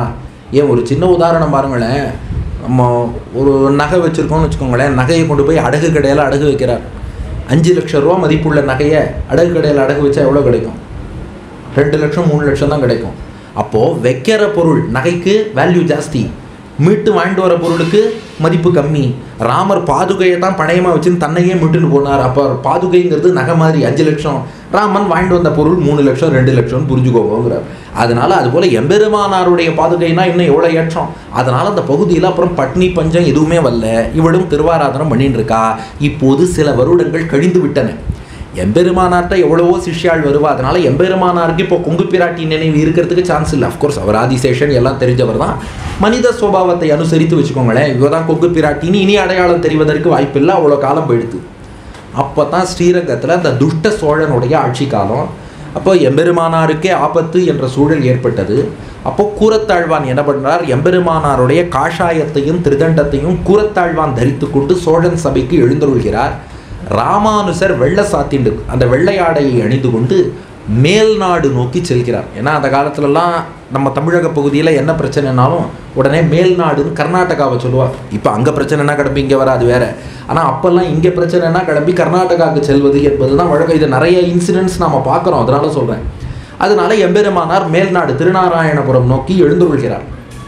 அப்படி வெள்ளை அணிந்து கொண்டு எம்பெருமானார் அவருடைய சிஷ்யர்கள் சுமார் 45 பேர் கூட போனா என்று சரித்திரத்தில் பார்க்குறோம். வெள்ளை சாத்திய எம்பெருமானார், காஷாயம் திருதண்டம் இல்லாத எம்பெருமானார் கூட ஒரு 45 சிஷ்யாள் எல்லாரும் ஸ்ரீரங்கத்திலேருந்து புறப்பட்டு மேற்க உள்ளதுக்கு மேல்நாடுன்னு பேர். நம்ம நிறைய பேர் என்ன பண்ணிடுறோம், இந்த வெஸ்டர்ன் கண்ட்ரீஸும் மேற்க இருக்கிறதுனால தான் மேல்நாடுங்கிறோம். மேல்நாடெல்லாம் கிடையாது. நாகரிகம்லாம் ரொம்ப கீழே தான். அதனால உடனே வெஸ்ட்னா ஆகா அதை மேல்நாடுன்னு சொல்லியிருக்காங்களே எப்படின்னு நினச்சிட்றோம். அது மேல்னா மேற்க இருக்கிறதுனால சொல்கிறோம். வெறும் டைரக்ஷன் தான், நாட் அபவுட் கிரேட்னஸ். அதனால் சரி இப்போ இது நம்ம நாட்டுக்குள்ளேயே மேல்நாடு, அதை நோக்கி போகிறா. அப்போது ஈரோடு பக்கத்தில் அந்தியூர்லேருந்து சத்தியமங்கலம் போகக்கூடிய பகுதி, நீலகிரி மலை அதனோட அடிவாரம். அந்தியூர்லேருந்து சத்தியமங்கலம் நோக்கி போகணும். அந்த பகுதிக்கு அவர்கள் வந்து விட்டார்கள். 7 நாள்களாக ராமானுஜரும் அவருடைய சிஷ்யர்களும் எந்த பிரசாதமும் உட்கொள்ளவில்லை. ஏன்னா இவ பயணத்தில் இருக்கா ஒரு புறம், ரெண்டாவது பிரசாதம் சாப்பிடணுன்னா அதற்கேற்ற நல்ல ஸ்ரீ வைஷ்ணவர்களுடைய திருமாளிகை வேணும். அப்படி வழியில் எதுவுமே அவர்களுக்கு கிடைக்கவில்லை. 7 நாளாக எந்த உணவும் உட்கொள்ளாமல் எம்பெருமானார் சிஷ்யர்களும் இப்போ நீலகிரியின் அடிவாரம் அந்தியூர் சத்தியமங்கலம் அந்த ஏரியாவுக்கு வந்துட்டான். அப்போது ஒரு இருட்டாக இருக்குது, தூரத்தில் ஒளி மட்டும் தெரிகிறது. அப்போது எம்பெருமானாருடைய சிஷ்யர்கள் அங்கே உள்ள சில வேடுவர்கள்ட்ட விசாரிச்சார்களாம். அந்த வேடர்களை பார்த்து, எல்லாம் ஒரே இருட்டாக இருக்குது, தூரக்கு கொஞ்சம் வெளிச்சம் தெரியுது, அந்த வெளிச்சத்தை நோக்கி போகணும்னா என்ன வழின்னு கேட்டான். வேடர்கள் விசாரிச்சாலும் நீங்கள் யார், எங்கேருந்து வந்திருக்கீங்க? இவா சொன்னால் நாங்கள்லாம் ஸ்ரீரங்கத்துலேருந்து வந்திருக்கோம், இந்த மேல்நாடு கர்நாடகம் நோக்கி போகணும், அதுக்கு தான் வழி கேட்குறோம். உடனே அந்த வேடுவர்கள் சொன்னாலாம், வழி சொல்கிறோம், ஸ்ரீரங்கத்திலேருந்து வந்திருக்கேன்னு சொல்கிறேளே, ராமானுஜர் சௌக்கியமாக இருக்காரான்னு அந்த வேடுவர்கள் விசாரித்தார்களாம். இந்த சிஷ்யாளுக்கு ஒரே ஆச்சரியம், ராமானுஜரோட புகழ் எங்கெல்லாம் பரவி இருக்கு, சத்தியமங்கலம் காட்டில் உள்ள ஒரு வேடன் ஸ்ரீரங்கத்திலேருந்து வந்திருக்கீங்களா, அங்கே ராமானுஜர் சௌக்கியமானு கேட்குறானே, உங்களுக்கு ராமானுஜரை எப்படி தெரியும்னு இவர்கள் கேட்டார்களாம். அப்போ அந்த வேடுவர்கள் சொன்னார்களாம், நாங்கள்லாம் திருமலை நல்லான் சக்கரவர்த்தியினுடைய சிஷ்யர்கள், திருமலை நல்லான் சக்கரவர்த்தி எங்களுக்கு பஞ்சசம்ஸ்காரம் பண்ணி வைத்தார். இதை கேட்டுட்டு ராமானுஜர் உருகி சொன்னாராம், நல்லான் என்ற காளமேகம் நடுக்காட்டிலும் மழை பொழிந்ததேன்னா. அந்த நல்லான் சக்கரவர்த்தி ஒரு காளமேகம், ஒரு நடுக்காட்டில் கூட மழை பொழிஞ்சிருக்கேன். அந்த மேகம் எங்கேயோ காட்டில் உள்ள வேடுவர்களுக்கு கூட எம்பெருமானார் திருவடி சம்பந்தத்தை பெற்றுக் கொடுக்கணும்னு சொல்லி அவர்களுக்கும் பஞ்சசம்ஸ்காரம் பண்ணி வைத்து அவர்களை ஒரு சத் சம்பிரதாயத்துக்குள்ள கொண்டு வந்திருக்காருனா நல்லான் சக்கரவர்த்தி எப்பேற்பட்டவர் என்று ராமானுஜர் கொண்டாடினார் என்று பார்க்கிறோம். அப்படி ராமானுஜருடைய புகழ் என்பது இப்படி பாமர மக்கள் உட்பட எல்லார் மத்தியிலையும் பரவி இருந்தது. அதனால தான் ஒன்று சொல்லுவா, இது அமிர்தா சுவாதினியில் வரக்கூடிய ஒரு பாடல் என்னென்னா, 2 நண்பர்கள் ஒரு ஆற்றங்கரைக்கு போனாலும், அப்போது ஒரு அன்னப்பறவை ஒன்று தள்ள கை வச்சுன்னு வருத்தமாக உட்காந்துருந்தது. இவர் அவர்கிட்ட கேட்டாராம், ஏன்பா இந்த அன்னப்பறவை வருத்தமாக இருக்குன்னார். அவர் சொன்னாராம், அந்த அன்னப்பறவை தன் ஆற்றலை இழந்து விட்டது, அதனால வருத்தமாக இருக்குது. அன்னப்பறவைக்கு என்ன ஆற்றல், ஏன் இழந்தது? அன்னப்பறவையின் ஆற்றல் தண்ணீர் பால் ரெண்டையும் சேர்த்து வச்சா அது தண்ணீரை விலக்கிட்டு பாலை மட்டும் எடுத்துக்கும், அந்த ஆற்றலை இழந்துருத்து. அது பிரம்மா கொடுத்த வரமாச்சே, எப்படி இழக்கும்? அன்னப்பறவை தண்ணீர் பாலை வச்சா தண்ணீரை விளக்கிட்டு பாலை எடுத்துக்கணும் இல்லையா, அந்த பவரே போயிடுத்தான். ஏன்பா போச்சுன்னு கேட்டார். ராமானுஜர் தான் காரணம்னு அறிவர். ராமானுஜர் அந்த அன்னப்பறவை என்னப்பா பண்ணார்னு கேட்டார். அதுவா, ராமானுஜர் எல்லா பகுதிகளுக்கும் போய் எல்லாருக்கும் நல்ல விஷயத்தை சொல்லி வேத நெறிக்கு பண்டிதன் முதல் பாமரன் வரை எல்லாரையும் கூட்டுன்னு வந்துட்டார் இல்லையா, அதனால ராமானுஜருடைய புகழ் எங்கும் பரவி விட்டது.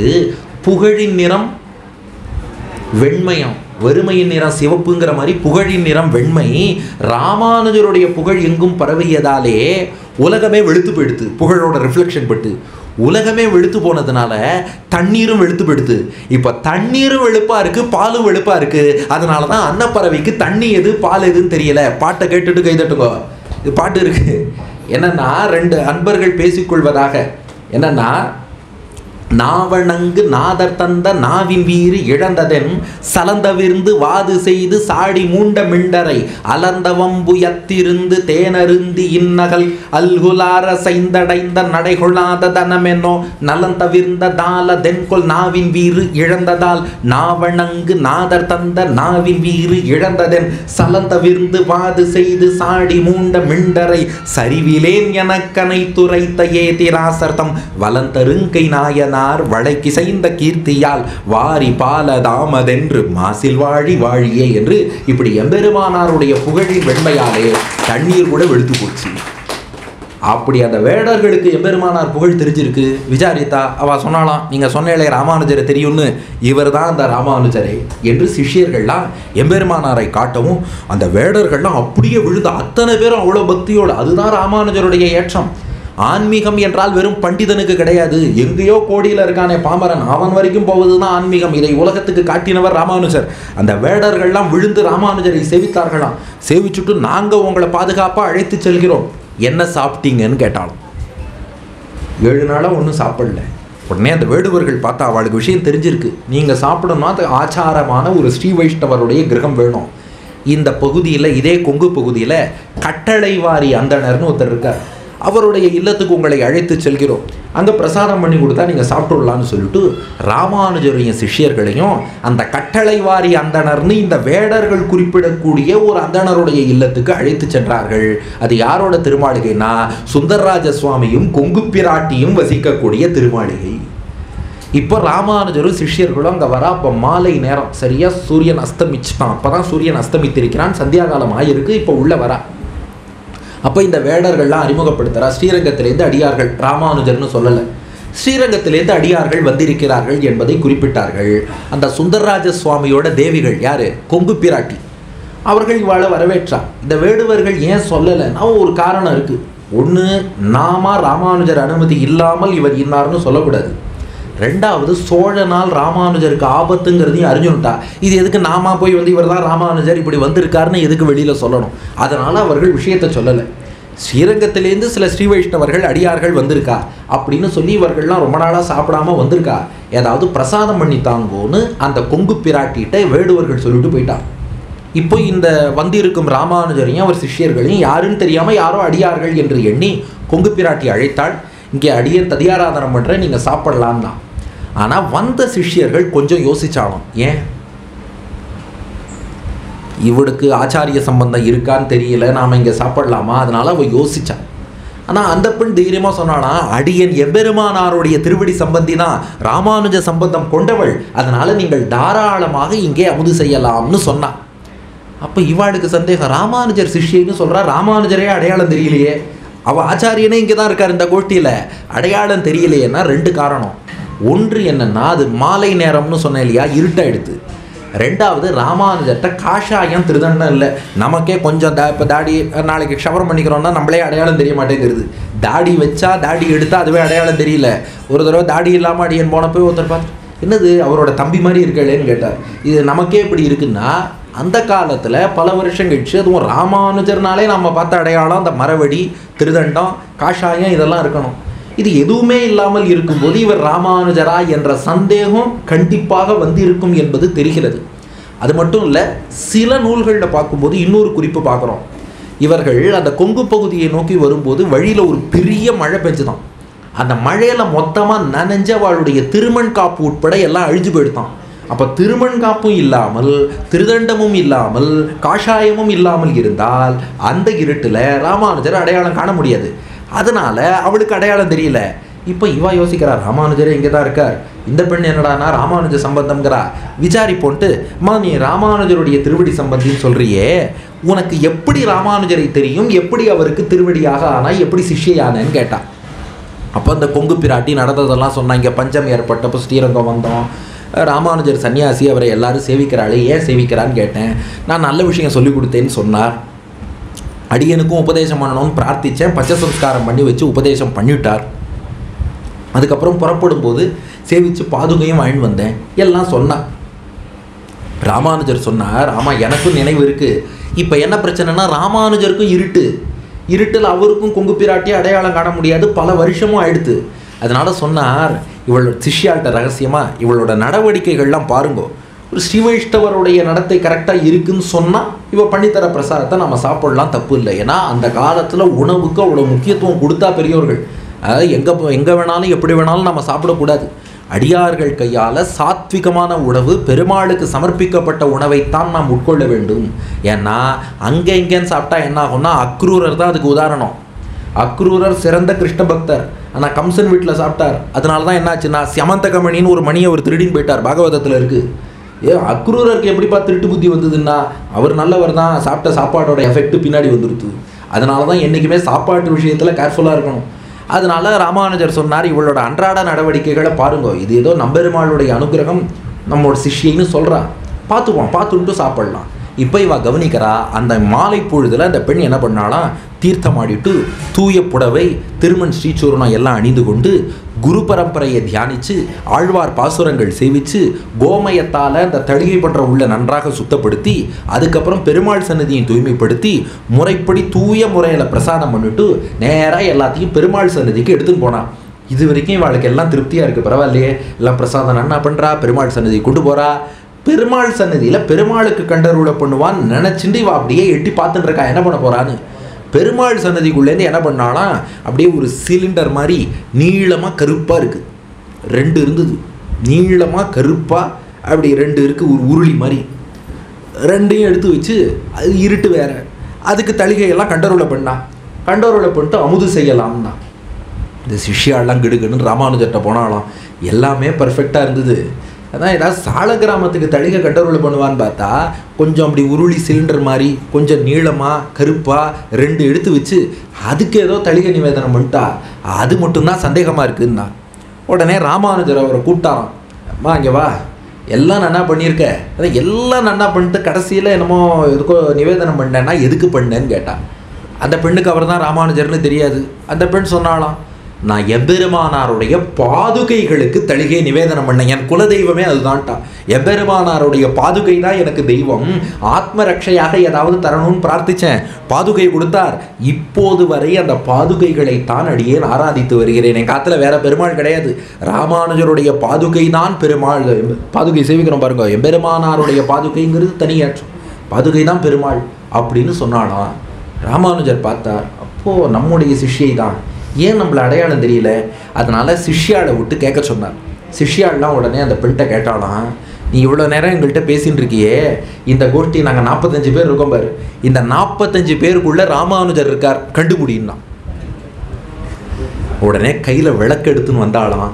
அந்த 45 ஸ்ரீ வைஷ்ணவர்களையும் சேவிச்சு, ஓ இதோ எம்பெருமானார், காஷாயமும் திருதண்டமும் இல்லாதனால அடியனால கண்டுபிடிக்காம போயிடுத்து, இவர் தான் எம்பெருமானார். உடனேயே விழுந்து செவிச்சாலாம். ராமானுஜர் கேட்டாராம், நான் உனக்கு நல்ல வார்த்தை சொன்னேனே அதை சொல்லுன்னார். அதே திருமந்திரம் துவயம் சரம ஸ்லோகம் அதை அவள் சொல்லவும், ஆஹா என்னுடைய சிஷ்யை கொங்கு பிராட்டி நீ என்று எம்பெருமானார் உகந்து அனுகிரகித்து சிஷ்யாள்கிட்ட சொன்னாராம். அப்போ அவள் கொடுத்த பிரசாதத்தை நீங்கள் எல்லாரும் சாப்பிடுங்கன்னார்.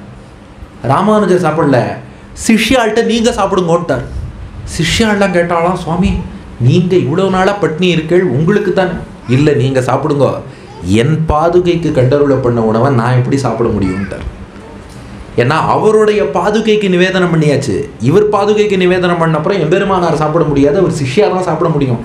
ஆனால் அது சிஷ்யாளுக்கு பரம பாக்கியமா இருந்து பிரசாதம் ராமானுஜருடைய பாதுகைக்கு நிவேதனம் பண்ணப்பட்டு அதுக்கப்புறம் பிரசாதம் வருதுன்னா, யா பிரீத்திர் விதுரார்பித்தே முரரிப்போ குந்தியர்பித்தே யாதிருஷி யாகோவர்தன மூர்த்னியாச்ச பிருத்துகே ஸ்தங்கே யசோதார்பித்தே பாரத்வாஜ சமர்ப்பித்தே சபரிகா தத்தே தரே யோஷிதாம் யா பிரீத்திர் முனிபத்னி பக்தி ரச்சிதேபி அத்ராபி தாம் தாம் குரு.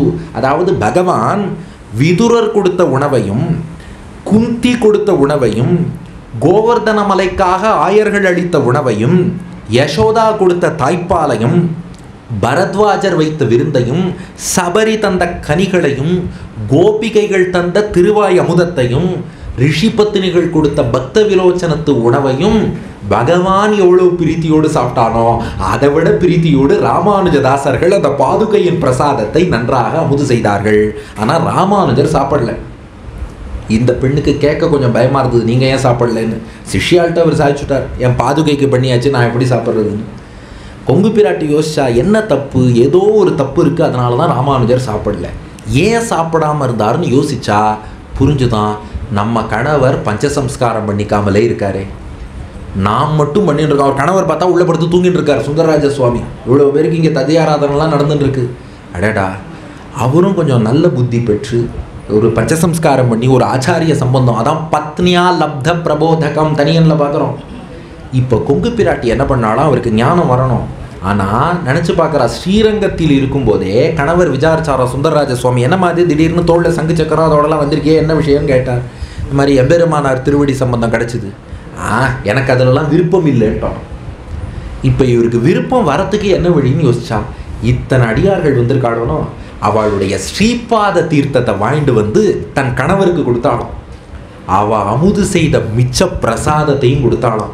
வானவா வானுளார் அரியலாகா வானவா என்பராகில் தேனுலாம் துளவமாலை சென்னியா என்பராகில் ஊனமாயினகள் செய்யும் ஊனக்காரர்களேலும் போனகம் செய்த சேடம் தருவரேல் புனிதமன்றே.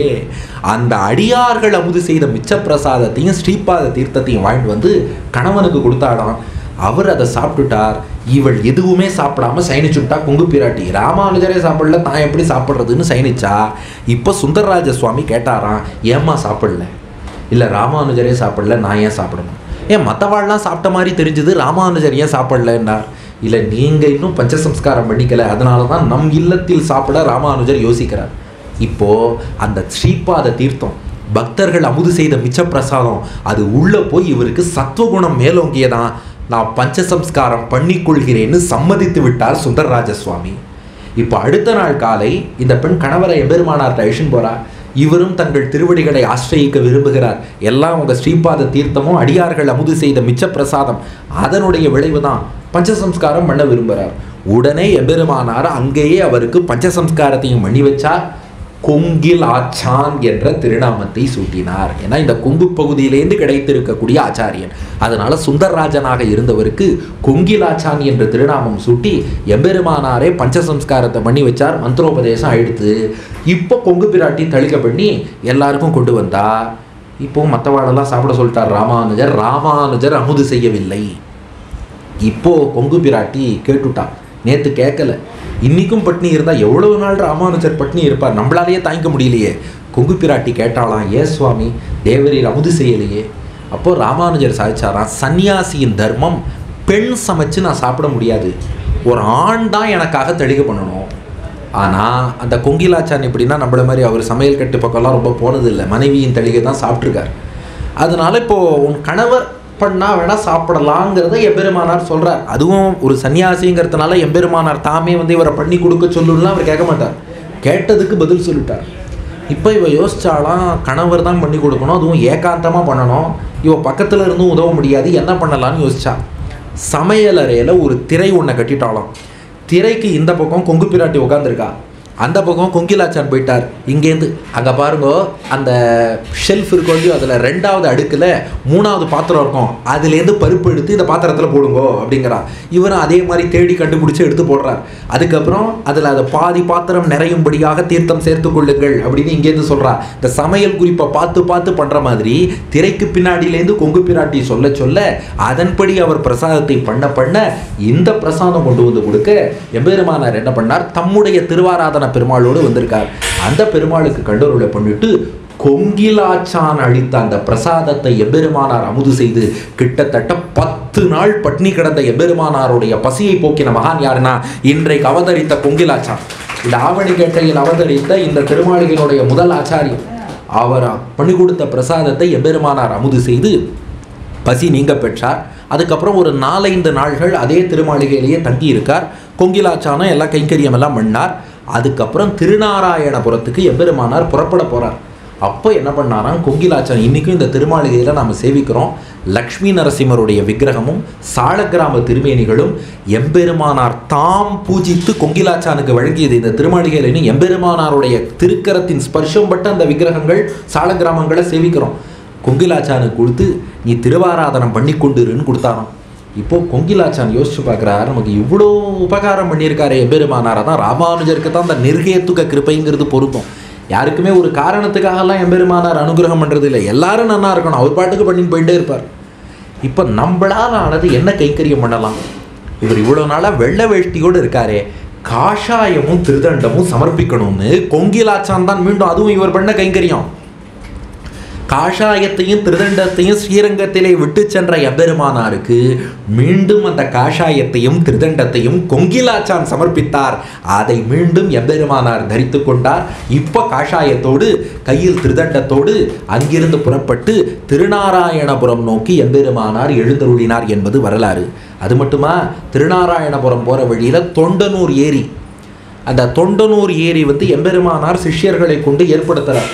அந்த தொண்டனூர் ஏரை ஏற்படுத்துவதற்கு கொஞ்சம் பொருள் தேவைப்பட்டுதான். யார்கிட்ட கேட்கலாம்? கொங்கிலாச்சான் கொங்கு பிராட்டிகிட்ட கேட்போன்னு திருவுள்ளம் கொண்டு அங்கேருந்து ஒரு ஓலை அனுப்பினாராம் எம்பெருமானார், இங்கே ஒரு ஏரி வெட்ட வேண்டியிருக்குன்னு. உடனே கொங்கு பிராட்டியும் கொங்கிலாச்சானும் அன்றைய தினம் 1000 பொற்காசுகள் ஆச்சாரிய கைங்கரியமாக அனுப்பி வைத்தார்கள். கொங்கு பிராட்டியும் கொங்கிலாச்சானம் கொடுத்த அந்த 1000 பொற்காசை கொண்டு தான் அங்கே தொண்டனூர் ஏரி என்பதே நிர்மாணம் பண்ணப்பட்டது. அந்த கைங்கரியமும் இவர்கள் தான் செய்திருக்கிறார்கள். இந்த கொங்கு பிராட்டிக்கும் கொங்கிலாச்சானுக்கும் 7 திருக்குமாரத்திகளும் 2 திருக்குமாரர்களும் அவதரித்தார்கள். பெருமாள் அனுகிரகத்தால் அவரவர் அந்த சந்ததிகளும் நன்றாக வாழ்ச்சி பெற்றார்கள். எல்லாம் ஆச்சு, நாமும் பூர்த்தி பண்ணுற தருணம் வந்துருத்து. எம்பெருமானார் வைகுண்டம் புறப்பட்டு செல்லக்கூடிய தருணம். 120 திருநக்ஷத்திரம், 2 சட்டியப்த பூர்த்தி, 120 திருநக்ஷத்திரம் பூமியில் எழுந்தருளின எம்பெருமானார் 1137ஆம் ஆண்டு வைகுண்டம் நோக்கி புறப்பட போறார். அப்போது 74 பேரை சிம்ஹாசனாதிபதிகள் என்று எம்பெருமானார் நியமித்தார். ஏன்னா தனக்கப்புறம் சம்பிரதாயம் என்பது தொடர்ந்து இந்த மாதிரி போகணும்னா அதுக்கு 74 சிம்ஹாசனாதிபதிகளை நியமிக்க வேண்டும்ங்கிறது யாரோட கட்டளை? நாதமுனிகளோட கட்டளை. நாதமுனிகள் எப்பப்பா சொன்னார்னா, நாதமுனிகள் எப்போதும் ஒரு வார்த்தை சொல்லிகிட்டே இருப்பாராம். குளப்படியில் மழை பொழிந்தால் குருவி குடித்து போம், வீராணத்தில் மழை பொழிந்தால் நாடெல்லாம் விளையும்.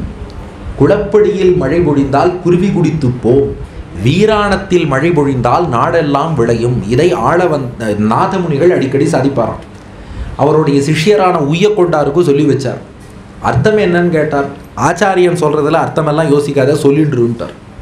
உய்யக்கொண்டாரும் அதே குளப்படியில் மழை பொழிந்தால் குருவி குடித்துப்போம், வீராணத்தில் மழை பொழிந்தால் நாடெல்லாம் விளையும் சொல்லிகிட்டே இருந்தார். அவருடைய சிஷ்யர் மணக்கால் நம்பிக்கை சொல்லி வச்சார். அர்த்தம் என்னன்னு கேட்டார். எங்கள் ஆச்சாரியன் சொன்னார், நானும் சொன்னேன், நீயும் சொல்லி கொண்டார். அவரோட சிஷ்யர் ஆள வந்தார், இதையே சொல்லி வச்சார், அர்த்தம் கேட்காதேன்ட்டார். ஆள வந்தாருடைய சிஷ்யர் பெரிய நம்பி சொல்லி வச்சார், அர்த்தம் கேட்காதேன்ட்டார். பெரிய நம்பியோட சிஷ்யர் எம்பெருமானார் இதையே சொல்லி வச்சார், அர்த்தம் கேட்காதேன்னார். எம்பெருமானார் சொன்னாராம், எனக்கு அர்த்தம் புரிஞ்சுடுத்துன்னார்.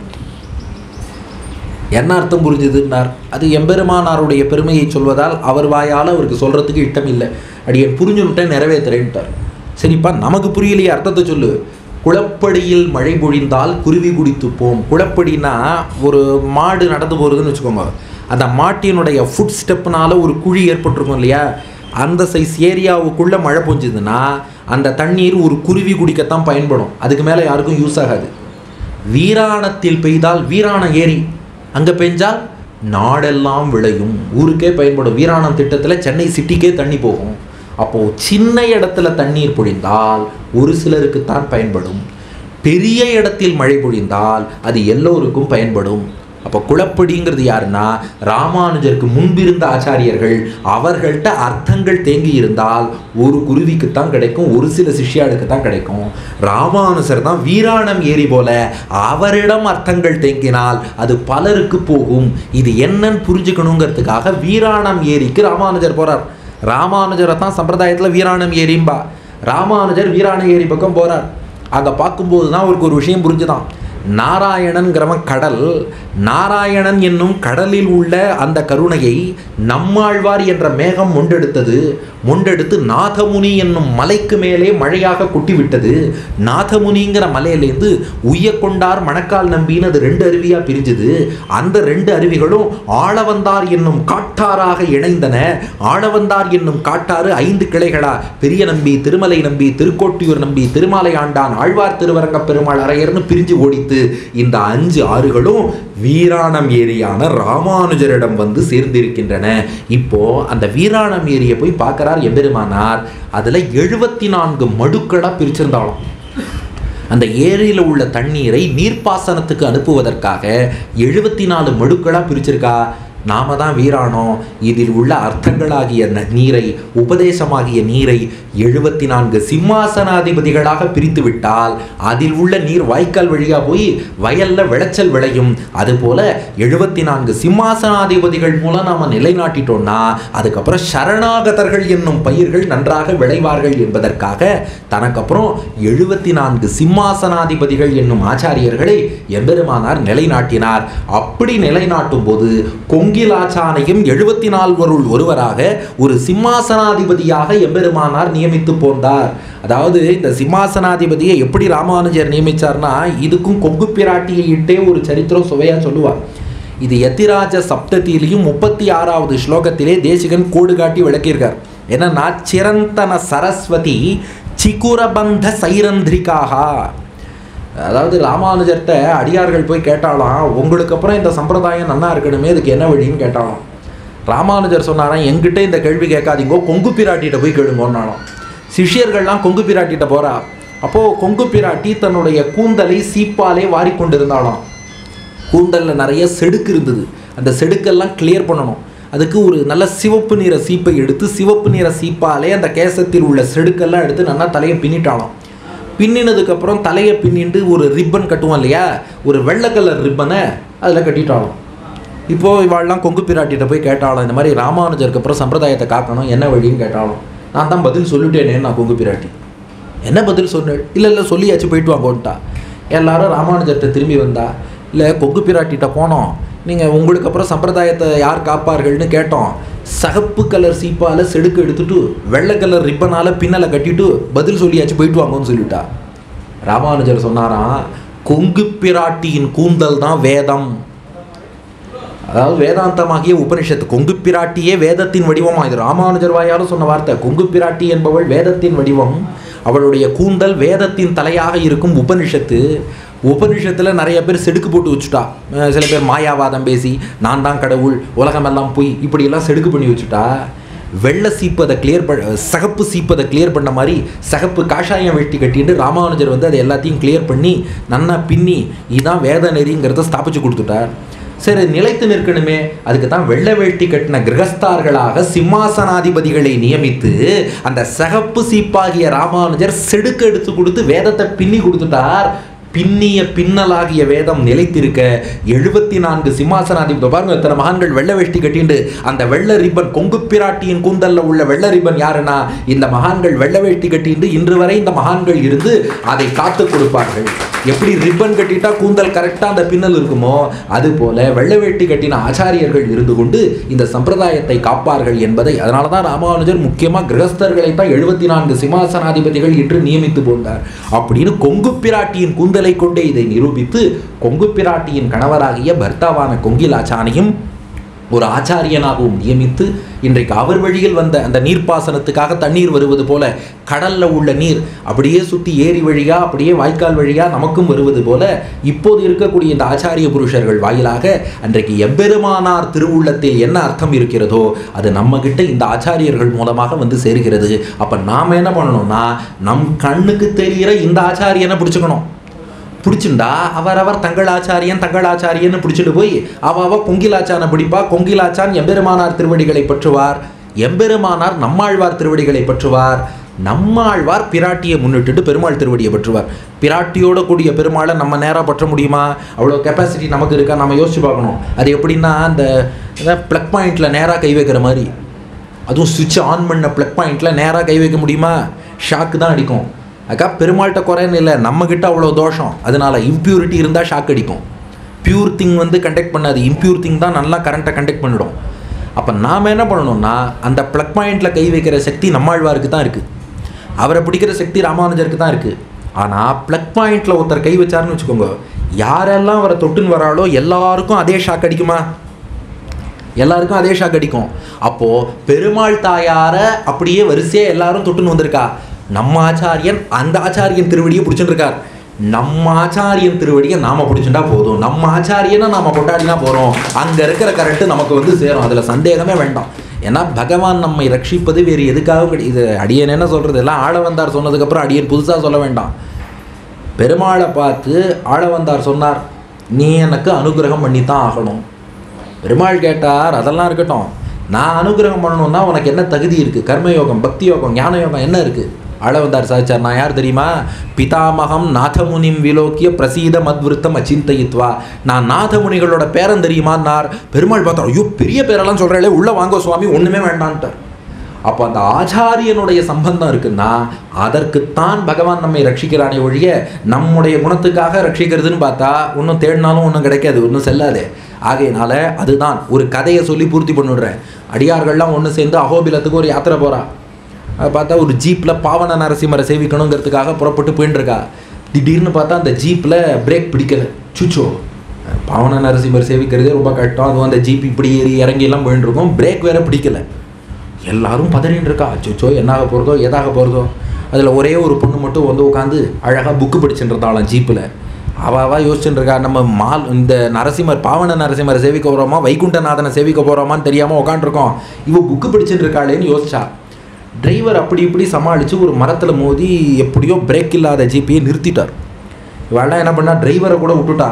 இந்த அம்மாட்ட கேட்டாலும், ஏம்மா அவன் உயிரே போகிற தருவாயில் உட்காந்துருக்கோம், நீ பாட்டுக்கு கூலாக புக்கு படிச்சுட்டு இருக்கியே, இங்கே என்ன நடந்ததுன்னு உனக்கு தெரியுமான்னா. அந்த பொண்ணு சொன்னாலாம், டிரைவர் யாருன்னு உங்களுக்கு தெரியுமான்னா.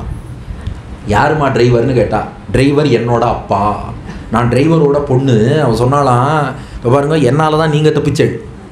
ஏன்னா அவர் பொண்ணு நான் உள்ளே உட்காந்துருக்கிறதுனால எங்கள் அப்பா எப்படியும் என்னை காப்பாற்றிடுவார்னு தெரியும். அந்த நம்பிக்கையில் தான் நான் பாட்டுக்கு புக்கு படிச்சுட்டு இருந்தேன். என்னோடு ட்ராவல் பண்ணதுனால தான் நீங்கள் தப்பிச்சேள். ஏன்னா நான் மட்டும் உள்ளே இல்லைன்னா எங்கள் அப்பா எப்பயோ வெளில குதிச்சிருப்பார், நீங்கள் போய் எங்கேயாவது மோதிருக்க வேண்டியதான். என்னோட ட்ராவல் பண்ணதுனால நீங்கள் பிழைச்சேள். அப்போ அந்த டிரைவர் தான் பெருமாள், அந்த பொண்ணு தான் ஆச்சாரியன், நாம தான் கோ பேசஞ்சர்.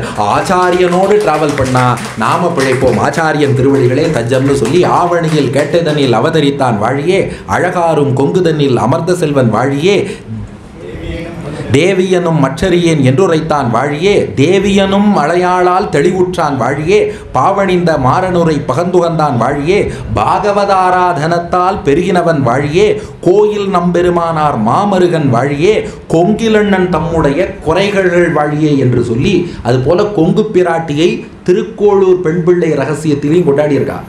40வது வார்த்தை, அடி வாங்கினேனோ கொங்கு பிராட்டியை போலே ராமானுஜர்கிட்டேருந்து அந்த திருவடி இணைகளை வாங்கி இருக்கிறாள்னு வாழி திருநாமமும் பார்க்குறோம்.